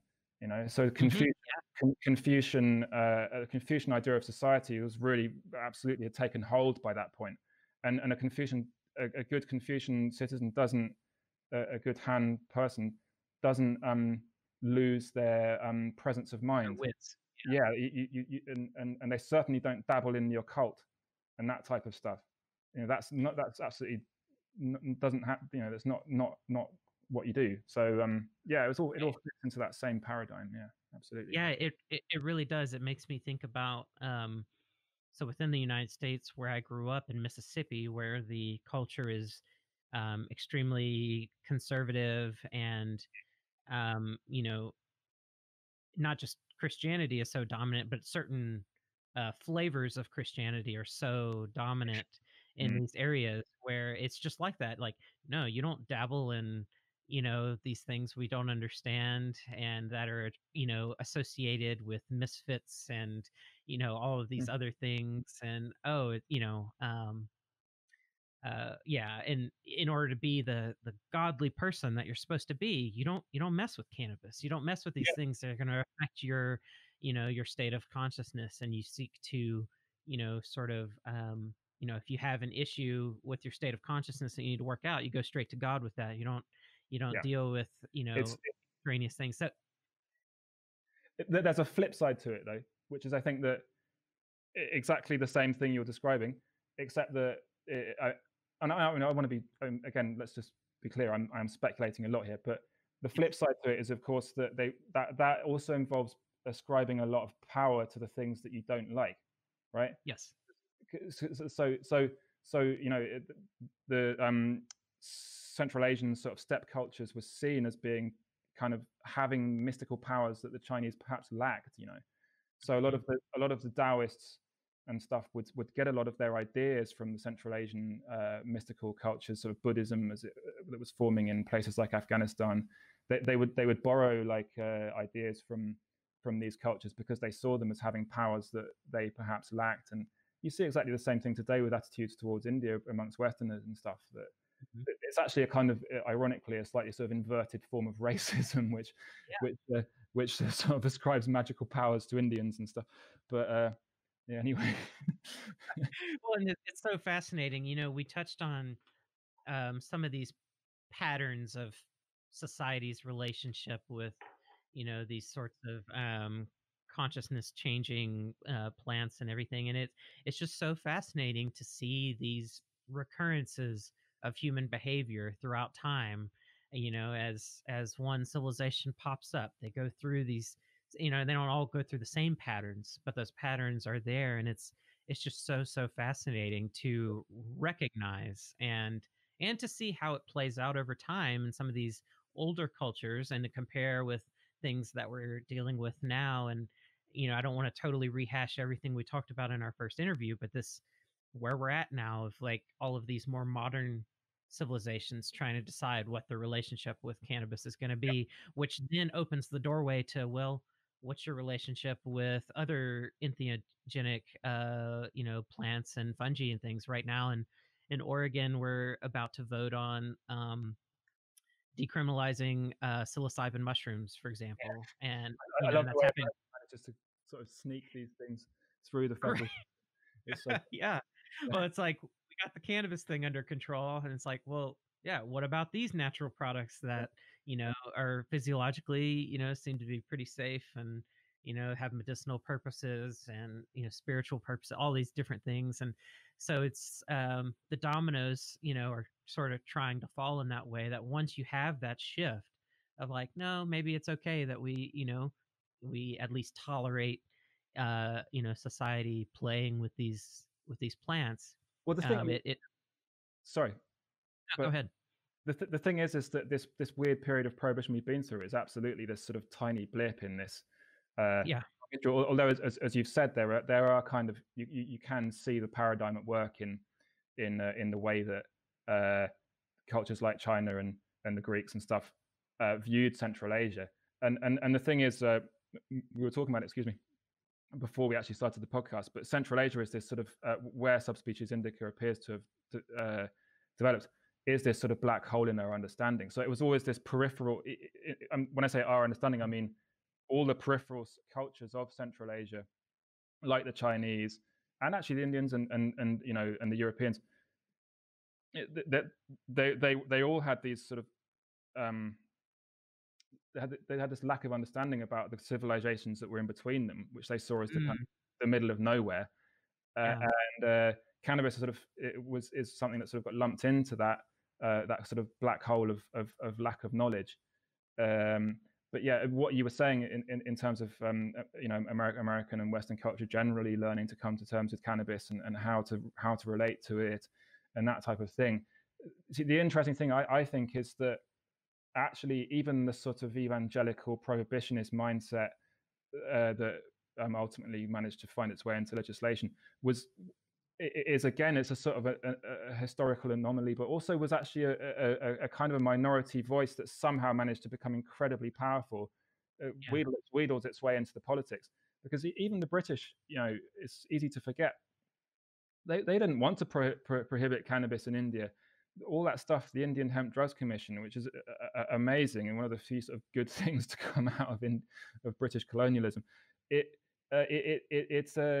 was all an attempt to actually keep cannabis off the law books.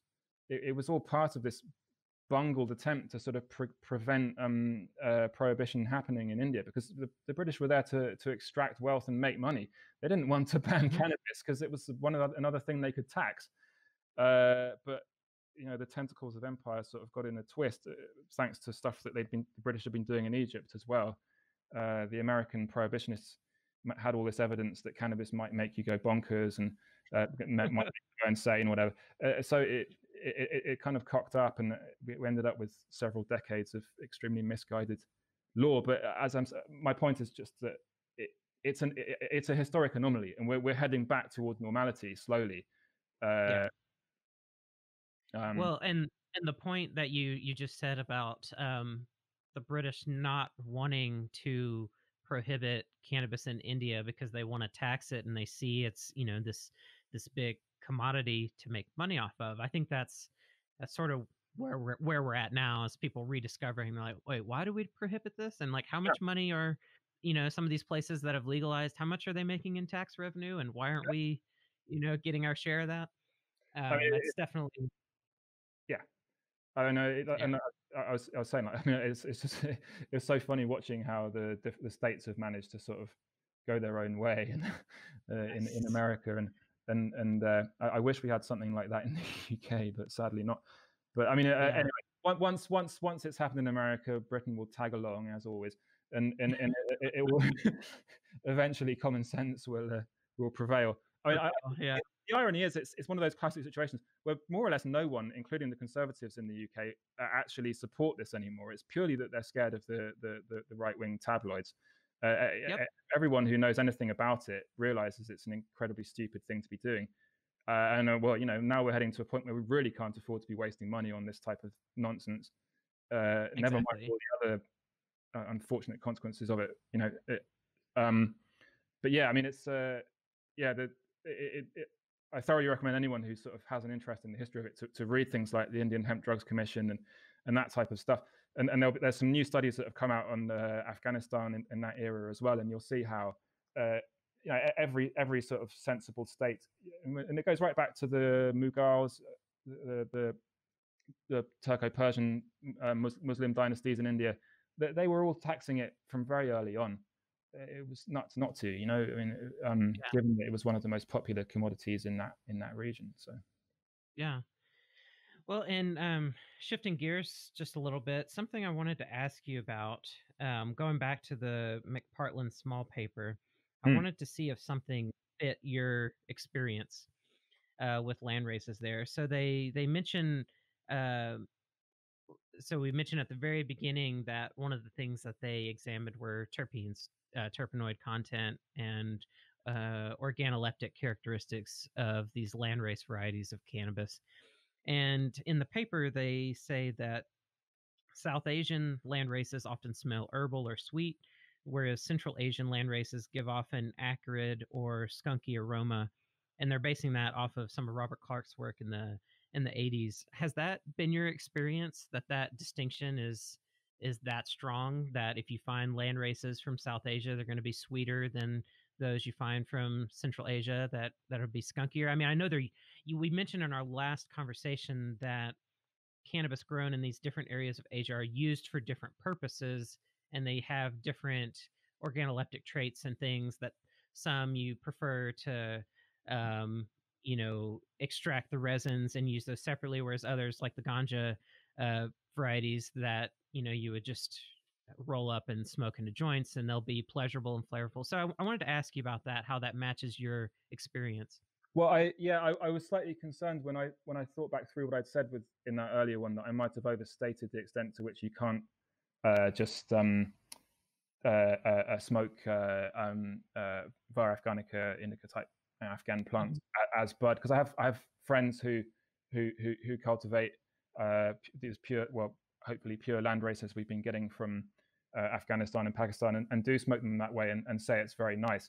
So I don't want to overstate the extent to which I've in any way sort of empirically investigated this stuff. Sure. Mostly what I'm doing is collecting and talking to people and reading books and stuff. I'm not in a position to grow these plants myself.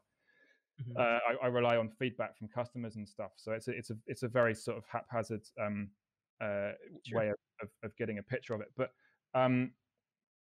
certainly those particular terpenes, I can't remember what they're called, but they're sort of alcohol sesquiterpenoid alcohols. That's it. Yeah, that's definitely something. Those sort of skunky aromas are definitely something that, in my experience, is associated with Central Asian. When I say Central Asian, I mean sort of north of the Kannar, as in sort of the Hindu Kush, basically. You see, my personal experience of the Hindu Kush is purely in Chitral, and being in Peshawar, and getting Afghan hashish and hashish from the Pakistani Hindu Kush and stuff whilst I was there, and being up in Chitral. So it's friends of mine like Lucas who've actually been to northern Afghanistan, and then other friends of mine I work with who know the area and have contacts in the area. So I haven't sort of, unlike Lucas, who's one of the people who collects for me, I haven't sort of walked around in fields in Balk and stuff and smelled the plants and things. But yeah, everything we're seeing in terms of what we've collected, it fits that pattern absolutely. The one thing that I would say is that also a lot of what we're seeing, it does appear, yeah, we've got pure Var afghanicas from the accessions that we've got from there, but we also have a lot of what seem to be Var indica, Var afghanica hybrids.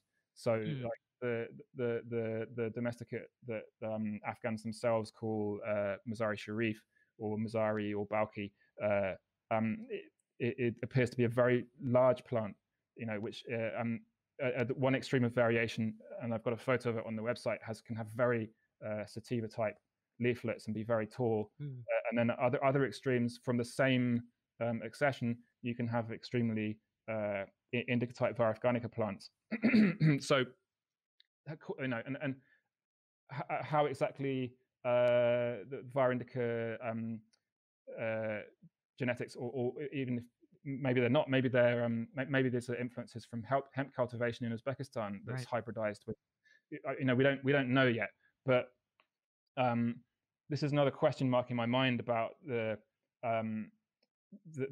pattern they paint, because with the Var asperima and Var himalayensis and this reproductive barrier between the two of them, they've clearly made their case for that with the accessions, but I wonder to what extent it's the case that it seems to me that var himalayensis can survive beyond that northern extent, and there's some indication of that in the accessions they've analysed. But the question is, can var asperima sort of cross southwards? And they've got that one example from Kulu Valley, which suggests that it can. But I wonder again, what I mentioned about circularity, to what extent, I don't know. What I wonder is, what you might have is phenotypic plasticity. So, this genetically var asperima populations, as they sort of move downwards into India, perhaps they just express themselves differently. Express themselves in a more Himalayensis way, I mean, that seems to be what's happened when people have introduced hybrid genetics into Milana in the modern era, is that they end up sort of blending in. Partly they sort of blend in with it's.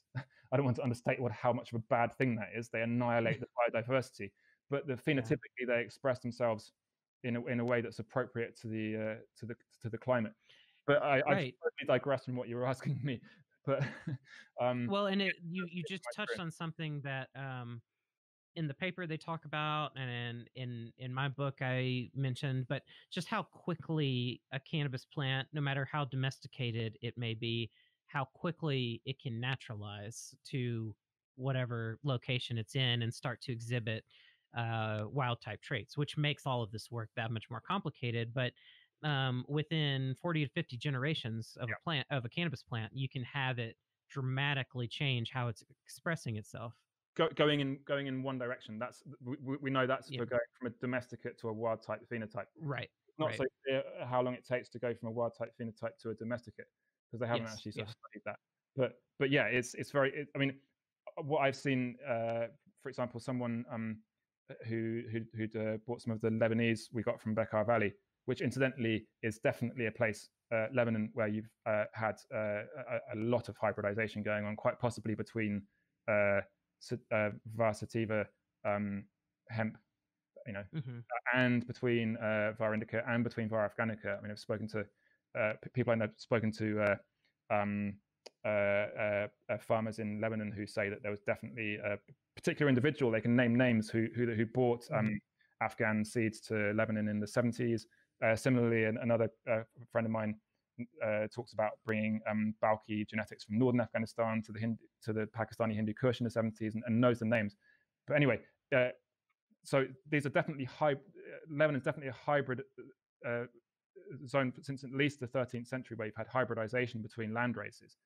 And a customer of mine was growing out Lebanese seeds in a very humid environment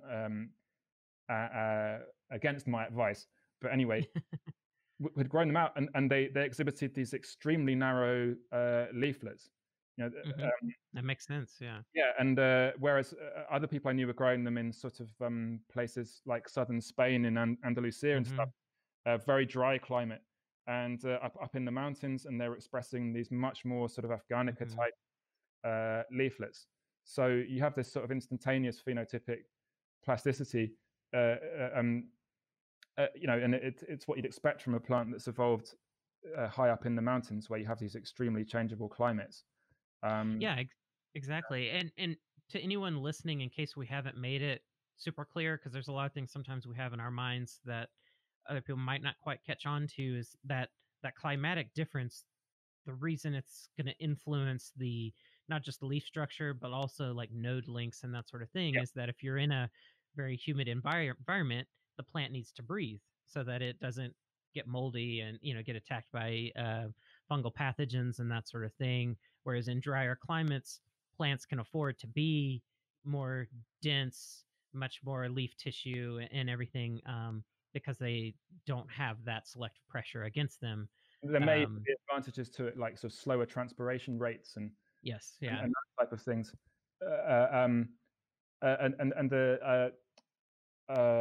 Sorry, I interrupted you, but No, no, yeah. I just wanted to make sure that was clear because we mentioned several times about varieties moving into like the monsoon areas and all these different things. I just want to make sure that anybody listening, in case they hadn't quite pieced that together yet, that they understand why the morphology is going to be affected by those climates. And what you just talked about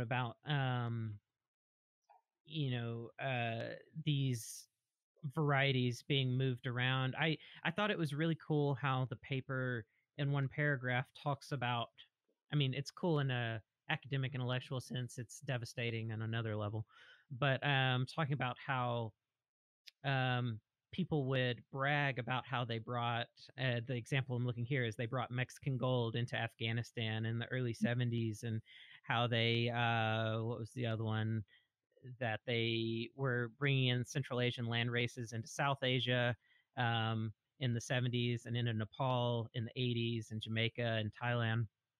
And this it's interesting how our perspectives changed the more we learned that at one time that seemed like a really awesome, exciting thing to do. That we're Yeah. taking land races from one place and bringing them to another place and seeing what they do together. And now we're looking at that and being like, oh geez, like what have we done? Sort of thing of we've so heavily contaminated these gene pools with other land races. And I think that's something that sometimes people that aren't so involved in all this work, it can sometimes be harder to appreciate, because someone might think like, well, you take two land races together, like you've got these interesting genetics and you'll get something else interesting. And so I could see why in the 70s, with the understanding that we had at that time, that was exciting. But now we're looking back and Yeah. seeing these things, Mexican gold, Panama red, all these other strains that were so popular in the 60s and 70s that then got crossbred in Afghanistan in these critical regions. Yeah. I mean, the thing I'd say with the Afghan one is it was the only reliable source they quote there, is that Beisler or something his name is, who's the actual guy who claims he did it. Pietri, the one who they quote as also talking about it, I'm sure is just a guy who'd read that book. He's not as anecdotally, from what I'm told anyway, is not a reliable character. But then then there's an Italian guy who also talks about it. But I don't know what the Italian academic was basing his opinions on. The reason I say that is because since 1979, there's no way it's highly unlikely people have been bringing that type of plant into Afghanistan, because it's more or less been off limits. So in a sense, the disaster that's happened in Afghanistan from that minor perspective is a good thing for cannabis, because it sort of kept it away from that type of phenomenon. But yeah, I mean, what I've seen in Nepal, there's one session we got from there from a hashish producer who, which it shows. I don't know. I wouldn't say it shows any obvious signs of Afghan contamination in terms of it doesn't have those terpenes or anything like that, but it does have markedly large leaves. But yeah, I mean, my sense is that there's still substantial zones of sort of Central and South Asia and even Southeast Asia where it's still possible to get pure land races, and Small and McPartland sort of at the end they say sort of optimistically we hope that is the case, and I think I hope they're right, and my experience suggests they're right. But of course I'm judging all this from an untutored perspective, and also I have a financial incentive to sort of present it that way. So obviously I'm biased towards presenting it from that perspective. But honestly, I would say, as dispassionately as I can, my sense is that there are still populations that are unaffected, and of course they're all away from the places where foreigners tend to go.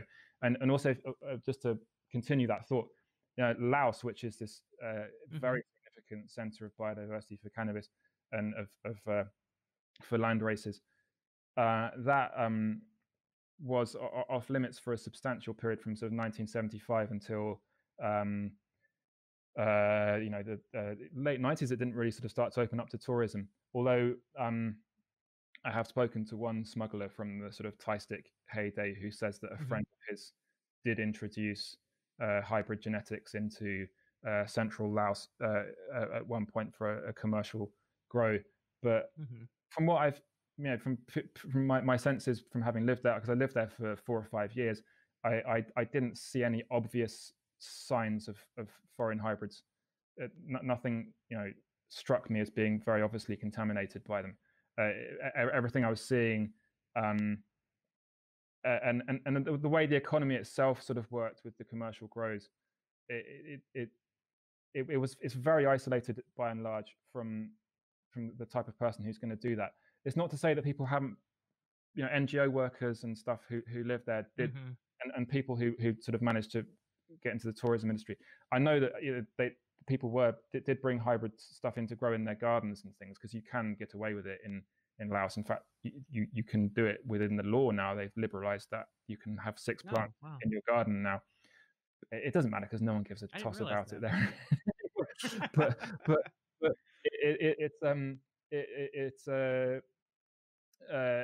yeah, I mean, Lao friends of mine would talk about sa farang. Sa farang is like foreign, Western ganja. So that people even knew about what it is, but it doesn't do very well there, because it's just a particularly bad climate for it. If anything that's got remotely sort of indicatory genetics just gets absolutely savaged. Whereas the local land races, so they've got perfectly adapted to being grown there. So if you're a commercial grower, why would you want to screw up your crop with that kind of stuff if you can grow a field of the local land race? But yeah, I mean, I'm an optimist insofar as I think it is possible within the next couple of years at least to collect representative original land races, and land races that may have also been affected to some degree, but they're still worth collecting and keeping. Absolutely. I mean, I think that's an important takeaway from all of this, is that even if we have trouble finding uncontaminated sources of some of these land races, what does exist in whatever level of contamination it exists is still worth preserving, still worth collecting, because the contamination issue is going to just continue and get worse and worse and worse. Hybridization is going to continue, and whatever can be captured now regardless is important. But to begin to wrap the conversation up, because I think that's a really good segue, how is this research going to affect the Real Seed Company going forward? Is it going to affect areas that you target, varieties that you target, any of that? How does all of this information affect the way you're thinking about the company? Yeah, I mean, it's always in my mind. I'm sort of wondering to myself where makes most sense to go next, and I've tried to jig everything towards other people who are actually from these places doing the collecting as much as I can, so that I'm not flying around so much and dumping tons of carbon in the air all the time, and also not having to do these huge sort of slugs across for months at a time, which is awesome in many ways and a huge privilege, but also extremely hard work and makes it quite difficult to do all the other work I've got to do at the same time. Anyway, I've sort of there are areas that I don't know anyone in that I am thinking of focusing on, parts of the Nepali Himalaya and parts of Northeast India that I'd like to have more of. And also we were hoping earlier this year to collect across parts of India itself, southern India. But then, the COVID-19 thing happened and completely pulled that up. But I mean, these traditional Indian ganja domesticates are really, really important. And in India is more and more linked into internet commerce, so there's more and more hybrid genetics going in there. So the chances of finding the real thing are getting lower and lower each year. So certainly I'll focus there. And wild type plants from Northeast India are something I'm particularly keen to get hold of. And generally we're moving more towards collecting wild type seeds. It was something that was always of interest to me, but there was no sort of financial incentive to do it. But I think as the sort of level of understanding amongst aficionados and collectors of their significance increases, then we'll get more of those. And I'm also keen to get hold of Southeast Asian hemp land races. I'm hoping our friends of mine can help me get hold of them. Basically everywhere is of interest. But I personally would like to go up into Central Asia, because it's not a part of the world I haven't been to. Tajikistan and all those kind of places, which are hugely important. I just have no idea to what extent it's feasible to collect seeds there. I have no idea what the law is on that kind of thing. So, and I don't know anyone there either. So, that's another hugely consequential place. As this study has demonstrated for ancestral indica populations. I wish I could go to Xinjiang, but that's not happening. Yeah. It's a complete disaster zone. I know. Yeah. Well, and then that's another part of this puzzle too, is you've got these other dynamics at play. It's not like you can just wander in and collect seed from plants. There are all sorts of conflicts going on, and economic devastation, all sorts of really, really hard things that affect this work. And something I really appreciated on your social media that I wanted to give you a chance to briefly talk about is how the Real Seed Company is working to try to support some of the locals that are in some of the areas that that you've been sourcing seed from. That before the podcast started, we were talking about how COVID-19 stuff, obviously it's affecting everybody, but the media is not really shining much attention on a lot of these communities that are really getting hit hard by this, that don't have the resources that a lot of countries might have, or a lot of the sort of privilege that a lot of places have.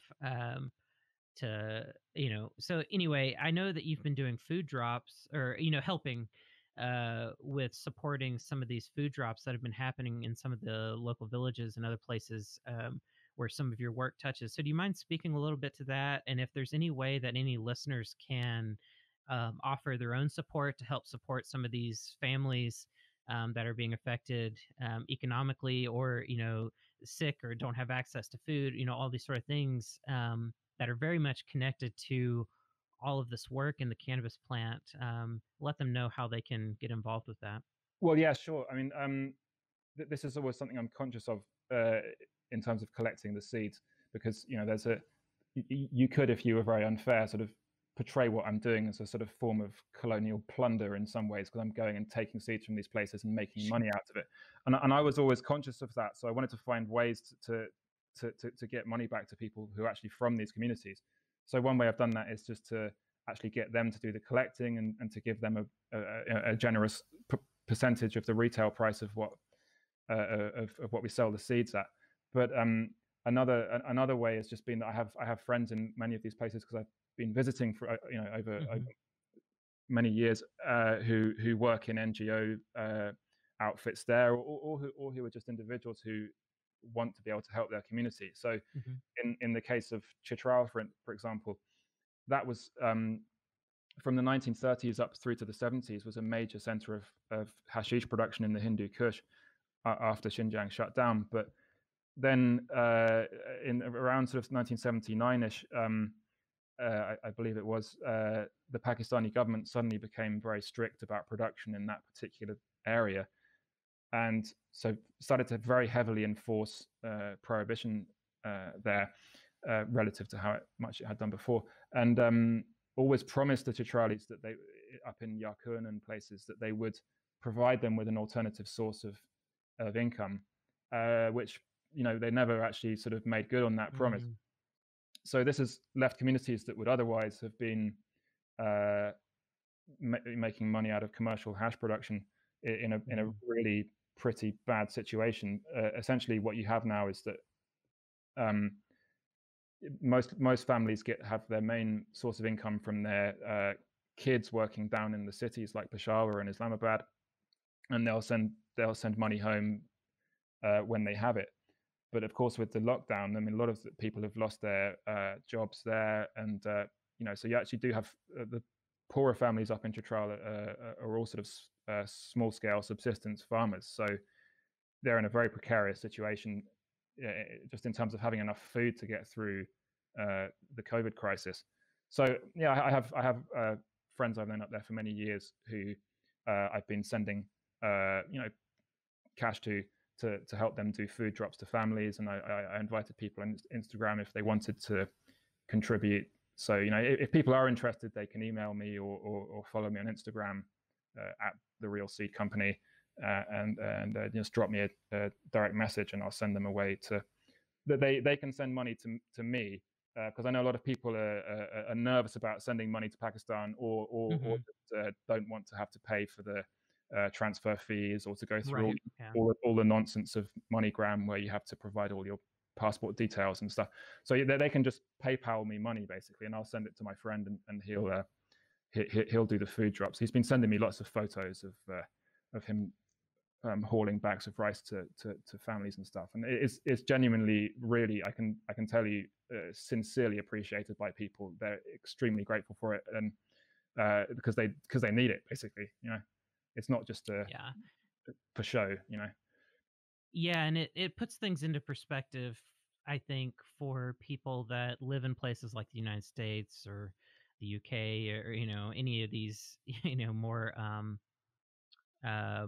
wealthy areas, that I look around and I see people here in the United States complaining about what's going on with stay-at-home orders and all these sort of things, and they act as if they're so negatively affected, and in some ways, sure, they are. I mean, there are mental health problems, all sorts of other things with people having to be stuck at home, and with job insecurity and everything. But the people that we're talking about right now are experiencing a totally other level of challenge with this issue, that I think my hope in sharing the story, and I'm going to be talking about this more on my own Instagram, try to get people pointed towards you, is I hope that it helps people kind of stop a little bit and think about what they're complaining about and what their actual situation is in life compared to others around the world, because we get so caught up in our narrow tunnel vision of a life that sometimes we forget that when stuff like this happens, I mean, there are people that literally have no food. Like we can still, if we need to, go to a grocery store and get food. Yeah, we've got to wear masks and do all of these different things and take precautions, but we're still able to get food. There are places in the world that don't have that luxury. And so bringing attention to that is something I feel very, I don't know, very led to do. I think it's a very important thing, and I really appreciate the fact that you're, trying to do that work. Oh yeah, I mean, thanks. I mean, it's a drop in the ocean, but it feels good to be. It's a privilege in a way to be able to help people, and it feels good to actually help out. I mean, for me, it all fits into a sort of bigger picture in which these communities, these very marginalized rural communities, they're the same communities that have kept these land races going through prohibition. Despite the efforts of the Pakistani government to wipe out cultivation in Yarkun, people still did grow. They grew in between their maize crops. They grew up in the mountains. They did maintain these land races, and they're the people who've kept these ancient, highly biodiverse populations going all this time. They're the people who are growing the plants that all our modern hybrids are based upon. So I mean, ideally, once we've returned to normality, and put an end to prohibition, which is happening. It's happening in Nepal, and it's slowly happening in Thailand. These communities will benefit once again from cannabis in the way that they should have been. It was a lifeline to them through prohibition, but prohibition itself sort of, in many cases, forced the plant up into these more obscure places. In some cases, it just kept going in these old places like Rolpa and Rookham and Balk and so on. But anyway, I mean, these people, if anyone deserves to have a fair cut out of the money to be made from cannabis, are the people who should be getting it. So I see it as a kind of natural justice to try and direct some of the benefit back towards these people. So Yeah, I mean, and that's such an important thing that I've been thinking more and more about lately is this social equity piece. You know, how you have people that have been doing the work for long periods of time to ensure that cannabis has gotten to where it is now.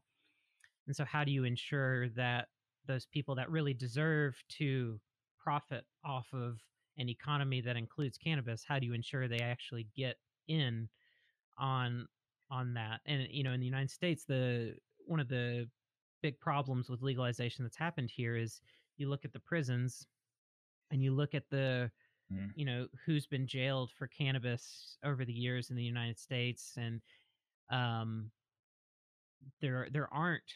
I mean, there are by nonprofits and stuff. There are efforts, but there isn't a strong voice in the federal government yet about trying to release these people from prison or expunge records, Yeah. ensure that they're able to actually participate in the economy that they've actually contributed to supporting to get it to this point, you know, so far.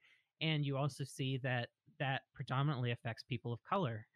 Just the way that racism has also affected the application of cannabis laws.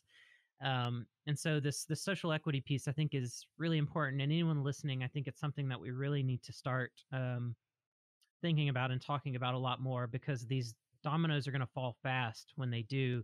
Legalization is happening all over the world, and as it happens one place, more places view it as an acceptable thing to do, and there's this influence happening, and Yeah. especially when you see the money involved and everything. So we're going through this massive change, and we run the risk of really, you know, to put it very bluntly, really screwing over the people that deserve to really benefit the most from this, that have been suffering in various ways or taking enormous risks to get things to where they are now. So yeah, a lot of pieces to this, but even beyond just the humanitarian side, the social equity piece of what you're trying to do to ensure that these people are able to be active participants in the economy and begin to benefit the way that they deserve is excellent. So thanks for that, and hopefully anyone listening will really take that to heart and think more carefully about that dynamic. Yeah, just because I know you're sort of wanting to draw this to a close, but just to say, Sure.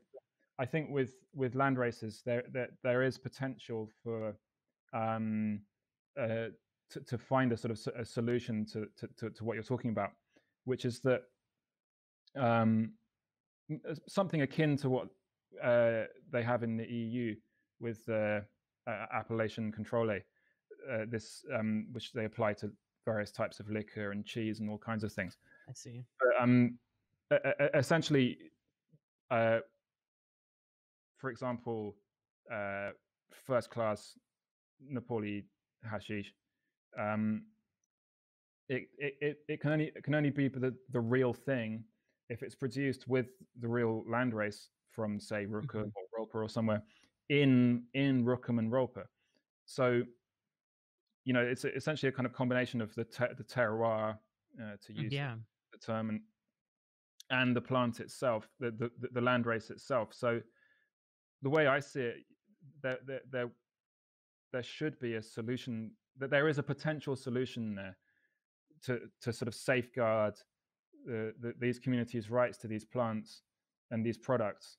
And I don't mean to in any way sort of suggest that there isn't huge room for improvement of these land races. I mean, that you could have sort of in somewhere like Nepal, which is incidentally, as far as I understand it, has already legalized everything. So you could have projects in somewhere like Rukkum or Rolpa, where you have one branch of it is aimed at maintaining the landrace in its pure form. Another is aimed at actually improving the landrace, inbreeding it, and stabilizing certain characteristics, and producing a plant that can compete with the best modern hybrids in whatever characteristics you want. And you can ensure that these products are authentic. Another interest of mine is tea, and I lived in Taiwan for many years, and from what I know of what they're doing in the TRES and these various sort of Taiwanese state sort of funded or state run projects, they're talking about using stuff like what do you call it, crypto, these Bitcoin. Cryptocurrencies, but not the currencies, but the actual sort of the blockchain technology. Blockchain, that's it. Yeah.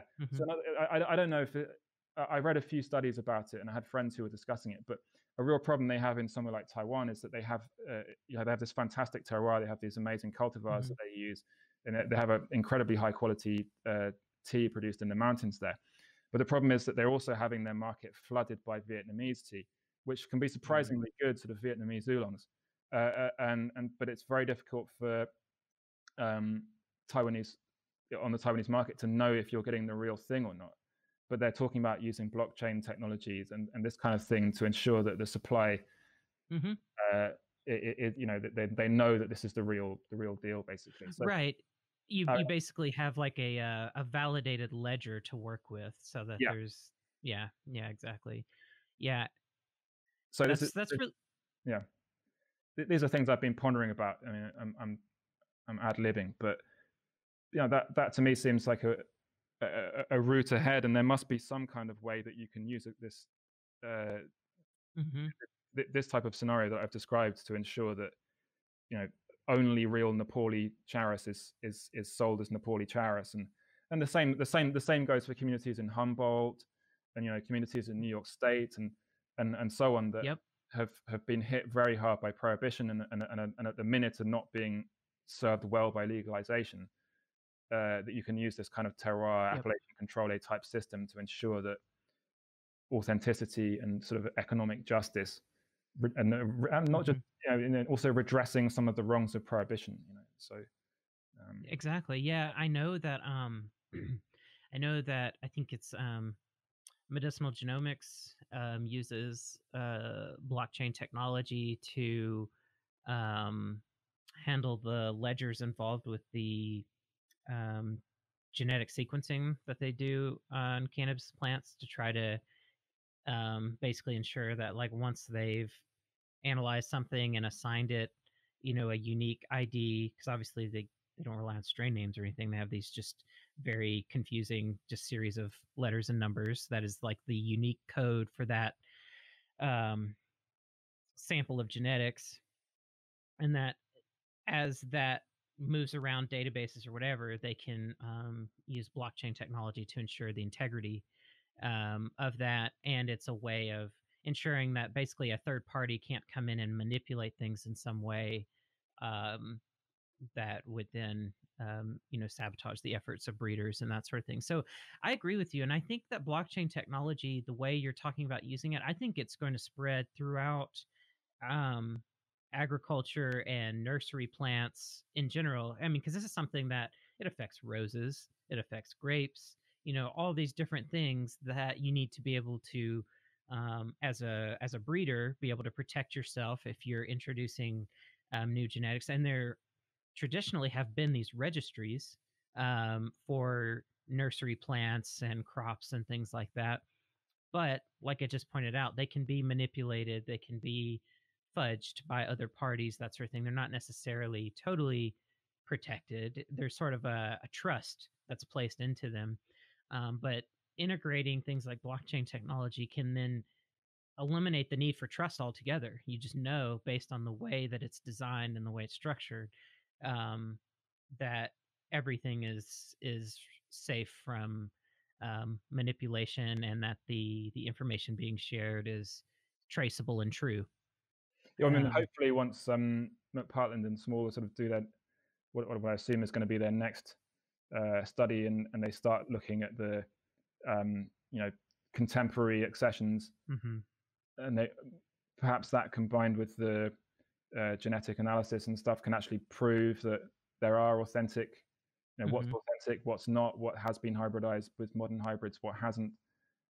It's going to be very complicated because as we sort of briefly touched on, many land races are hybrids of land races, or probably all land races are hybrids of land races, but some going, some, as with like Lao and Thai ganja plants, are hybrids that happened many hundreds of years ago. Some are things being created since the 70s, like Lebanese land races.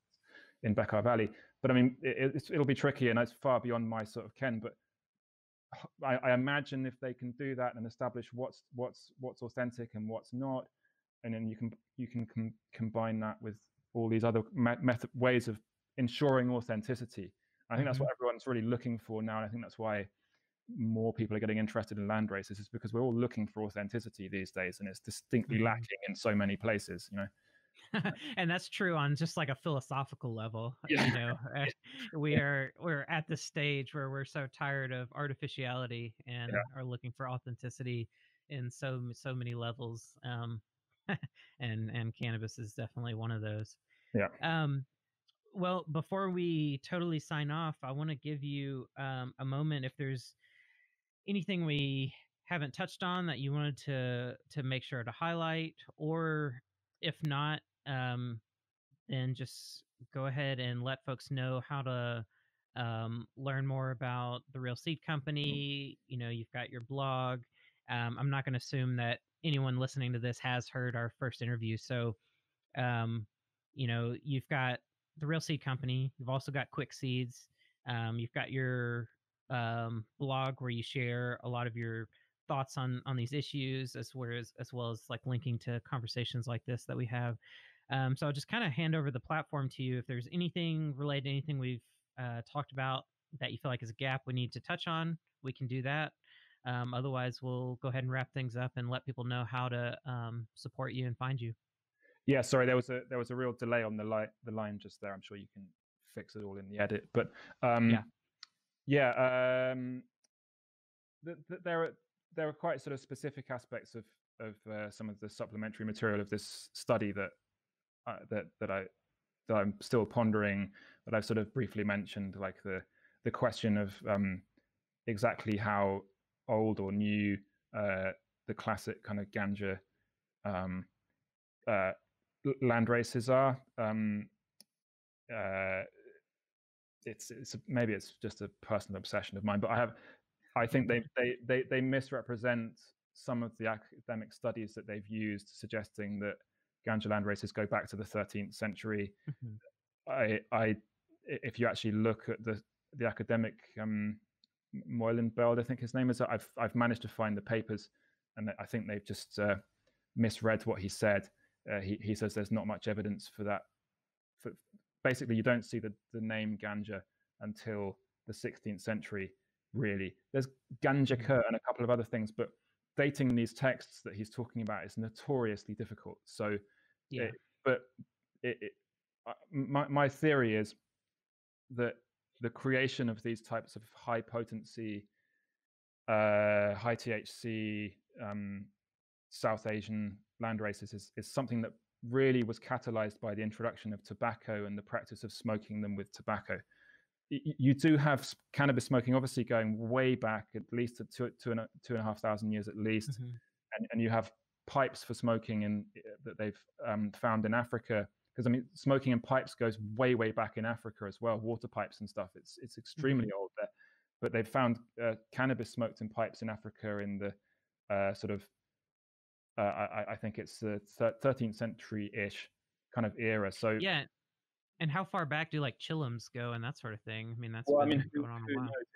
It's one of those things, rather like the diffusion of cannabis and the sort of hybridization of I'm talking sort of medieval era hybridization of land races. It's extremely hard to know what's going in what direction and what's coming from where, and is it backwards and forwards. It's almost certainly likely to be a highly complicated picture of influences going in both directions. But my theory is that tobacco was the key factor in India that drove the selection for potency. Because if you look at, say, Garcia Dorta, who's this Portuguese Sephardic Jew, he was in Goa in the early 1500s. He doesn't talk about ganja at all, and you'd think if there was ganja there, he would have at least picked up on it. I mean, he was a botanist, but he just talks about bung, and likewise, you don't see this term ganja until at least the 16th century. It doesn't really seem to get going until much later than that. There's a guy called Thomas Bowery, who was a British merchant who was um, he was trading across the Bay of Bengal between Sumatra and India, and he knew the commodities there extremely well, and he's a very reliable source. If you read all his stuff, he seems to be on the money with pretty much everything. And he says that in India in 1670, what they grew in India was bhang, and he's very clear that bhang is a different plant from ganja, and that sort of fits with what my understanding of this would be. Because I mean, bhang itself as a word, people keep saying it's a Hindi word. It is a Hindi word. It's in Hindi, but it goes back to sort of 500 BC Iranian, Middle Persian they call it. But it's a very, very old word. It can apply to datura, to henbane, or to cannabis. So if you're looking at early Indian texts like the Atharva Veda, they talk about bhang in there, and of course everyone likes to think that's cannabis, and maybe it is cannabis, but we don't know for sure. It could be any number of plants, and I keep getting distracted onto different points. But the point is, my sort of picture I've got is that bhang is certainly in India, as in cannabis, as in a sort of a Central Asian type way of using cannabis is already in India. Certainly by the 11th century, this term bhang starts to appear in medical texts and that kind of thing. And this guy Moilenbeld, who McPartland and Small refer to, he's clear that 11th century, really 13th century, is a sort of point at which you can say, yes, if they're talking about bhang in this text, they're talking about cannabis. I see. It's clear by that point, bhang is a thing in India. You see them, early Muslims in the 11th century sort of talk about what may well be fumigation type use of cannabis in temples. They certainly talk about using it to get stoned, but you don't really have a definitively talking about bhang until the 13th century, which we discussed in the previous podcast, was this really important point at which you have this explosion out of Central Asia of hashish. The hashish sieving technique goes across into the Middle East. Suddenly cannabis is everywhere. People are getting stoned everywhere, all the way across North Africa. And it seems to be a very crucial point in India as well. And it's at the point at which you have the Delhi Sultanate, this Muslim culture is establishing itself in India. So certain types of Indians are going to hate me for this, because it's basically sort of suggesting that the Muslims introduced cannabis to India. Live with it. But you know, as for actually ganja itself, Bowery, this guy in the late 17th century, is saying all you have in India is this, he calls it a crude type of plant with large leaves that's bhang, whereas ganja is all coming from Sumatra in a place called Aceh, which is a very significant place on the northwest tip of Sumatra, which was a sort of trading point, very prosperous point, going between places like, what's now Cambodia and Thailand, and sort of, linking that through the Bay of Bengal through to places like what's now Calcutta and the Malabar coast, and a major trade route. But Bowery's very clear. He's saying ganja was coming from Sumatra. All they had in India was bhang. That bhang was a very cheap product. That ganja was much sought after, and the Sumatran ganja, he said, it was much addicting to venery, as in people were smoking a lot of it and having a night on the town. And anyway, it was a much more expensive expensive product. It sold for sort of many multiples of the price of bhang. So my hunch is that we should pay attention to what Bowery says, that he's probably onto it, because he should know. I mean, this guy was there to make money. He was trading. He knew what the products were, because he was taking advantage of the disparities in spices and this prices of spices and this type of stuff to make his living. And he was based out there for a long, long time. Now, it's not to say that Indians didn't develop ganja, but because the Indians were based in Aceh and they were probably growing it. But it's quite possible that the sort of, it may well be, who knows, but the earliest sort of center of creation of these things was Aceh, of this practice of selecting for potency and creating what we now think of as sensimilla, this proper seedless product. And that links with what you were saying about the aromas of these types of South Asian land races. Now, Lamarck himself noted it, that they smelled like tobacco. Now, that's also the case with Achenese ganja. Has this very tobacco-y kind of aroma, as does Lao, and certain types of Thai have this quite tobacco-y aroma, and it was blended with sort of fruity scents. And when it's really good, it's sweeter. But of course, that sweet sativa characteristic, that's something that's going to require a lot of selective pressure, as with good tea and that type of stuff. Those very high levels of the amino acids and stuff that are responsible for that type of thing, as far as I understand it. Now, that may well be a sign of deterioration of quality since the 70s. I have seen it in good Thai and stuff, but it's what I've mostly seen is sort of herbal aromas, tobacco-y types of aromas, sort of leathery tobacco-y aromas that you tend to find in my experience in tropical ganja. But it was something that was blended with tobacco very early on and smoked. And I think that highly addictive kind of combination of tobacco and cannabinoids is what really catalyzed this to become a commodity that was traded from Central Asia into India, and from Southeast Asia across to India, and so on. The demand for it, because it's around that same time that Barry was there that really tobacco had established itself as a crop in India, and it's that same time that the Uzbeks and actually probably Tajiks were first recorded as introducing into Iran this practice of smoking charas with tobacco. Interesting. Wow. Yeah. So it's all comes down to spliffs. Yeah. Well, yeah, spliffs and nargils and chillums and bongs and all kinds of things. I mean, everyone, in my experience, in all these parts, they all smoke it with tobacco. Everyone does. It's very, very seldom you meet someone who smokes pure. And I like to smoke pure. And when people see you smoking pure, they're like, "Oh, bloody hell! Do you really want to smoke it pure? You're going to get too high, I'm like, that's the point, man." But yeah, it's they everyone likes to smoke it with tobacco. It's a very addictive combination. Yeah, fascinating. Yeah, that's something that personally I've never really enjoyed the tobacco addition. Sometimes it can just really not sit well with me. I can't deal with cognitive dissonance. I don't want to smoke something that I'm going to have to worry that it's going to give me cancer. It's just, it's just, what's the point, Anyway. Right. Yeah, I know. Yeah. And I mean, sometimes depending on, in which, this is funny because sometimes I do smoke cigars. I do like tobacco cigars, usually a few times a year. But so I can handle tobacco, but for some reason that mixture with cannabis, it is so prone to giving me the spins. I just I don't know. It's just something that I'm like, I don't mess with that. But that is I'm full agreement. I think it's a dirty sort of feeling you get from it as well. It just it takes the edge off the buzz as well. I think and particularly a lot of Indian ganja, for example, isn't always that potent. I mean that's another whole issue, that the type of use of traditional use in India is a tonic. There's some good books on this. People weren't necessarily smoking to get high; they were smoking to take the edge off very hard manual labor, difficult lifestyles like being a wandering ascetic, not having enough food, that type of thing. They weren't necessarily looking to get wasted. They were actually looking to make life a bit easier.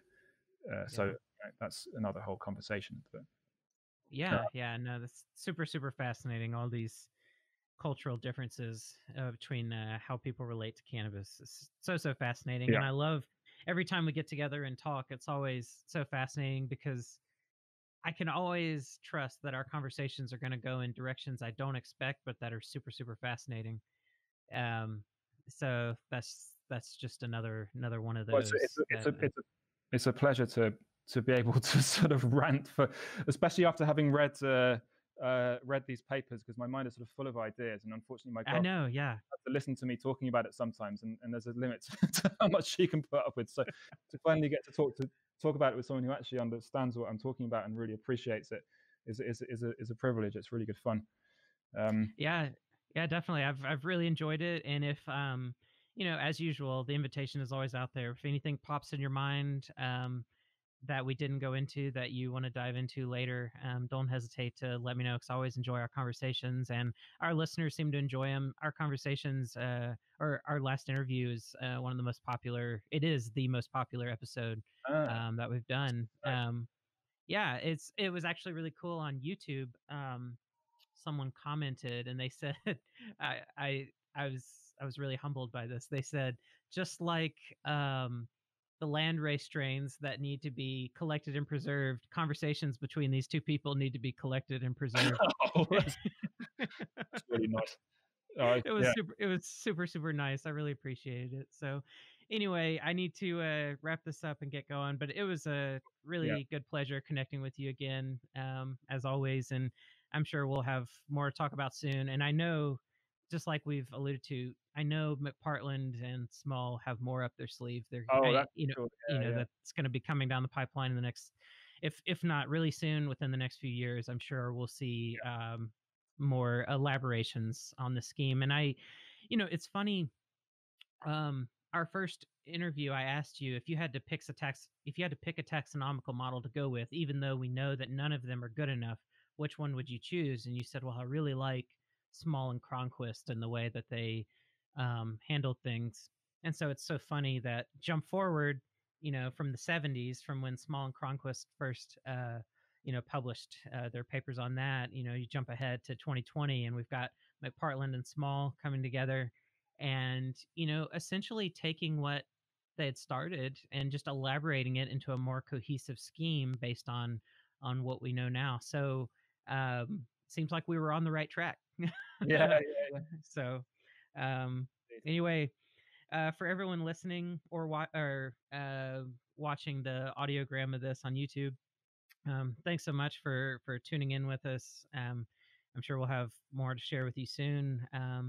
But if you want to learn more about the Real Seed Company, go to therealseedcompany.com. Also, quickseeds.com, KWIK seeds.com. Find that. We've got the story behind that name, I think, in the last episode. But you can find Angus there. He's got great content, and there are a lot of seed providers out there, but I don't know if I've ever told the story about how you and I connected, which might be kind of worthwhile to throw in here at the very end. But the way that Angus and I got connected was I had posted online a timeline of cannabis taxonomy that I was using for some of my seminars and stuff, and there was a bit in there about some of the work that Vavilov particularly had done, and you had commented on there, and you were like, I don't know if this is quite right, and we got into this very um, civilized discussion about our disagreements, about trying to understand what was going on with the taxonomy here, which then led to, well, do you want to come on the podcast and we'll just talk about it? And it was a, I don't know, it's really nice when you meet somebody that can disagree or criticize in a um, in a very respectful and professional way. And and then that led me to look into the Real Seed Company and all of the work that you do. And I continue to be impressed by your dedication to try to get the facts right, try to understand what we know, share it with people. And when something's wrong, you don't hesitate to say, hey, I was wrong about this, or I made changes to this. I said this at this time, but now I think this. Um, that's unfortunately a rare trait in a lot of folks these days, but it's something that I really really appreciate, and that's how we came together and how these discussions got started. So I thought it was cool to just share that, and I appreciate you being willing to give up so much of your time. I said this wouldn't be a 3-hour interview, but here we are at 2 hours and 40 minutes. So collectively, we've got over 5 hours of content just between you and me talking. But I really appreciate you being willing to carve out the time and do this again. It's been awesome. Well, thanks so much, Jason. Thanks. Awesome. All right, everybody. If you want to learn more about Curious About Cannabis, as usual, you can go to cacpodcast.com. Also, as an aside, I don't know when this will come out, but I am working on finishing up the second edition of the Curious About Cannabis book. This paper is a large reason of why I have not released the second edition yet, because I got it pretty much ready to go. And then this paper dropped, and I was like, well, now I have to rewrite my whole chapter on taxonomy to include all of this. And there's so much good info here. So that has been delayed, but is still coming. So probably by late summer or early fall, the second edition of that book will hit the shelves. So be on the lookout for that. And if you want to support the work that I'm doing with these conversations and some of the cannabis education work that I'm doing at large, please head on over to patreon.com/curiousaboutcannabis, and you can become a member, a patron. And basically on that platform, I try to release episodes as quickly as I get them edited so that patrons get early access. There's also bits and pieces of conversations that don't always make it into the final episodes, and I sometimes will package those up and release those to members to thank you for the support. And there's other ways I'm trying to figure out ways to thank everyone that's been supporting the work that I've been doing so far. So thanks to our patrons, and if you're interested in that, check that out. Otherwise, find Curious About Cannabis on social media, on Facebook, Instagram, Twitter, or YouTube. And with that, thanks so much for tuning in, and I'll catch you next time.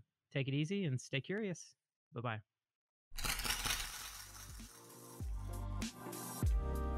If you want to learn more about cannabis, you can check out the Curious About Cannabis book, available now on Amazon.com and other online book retailers.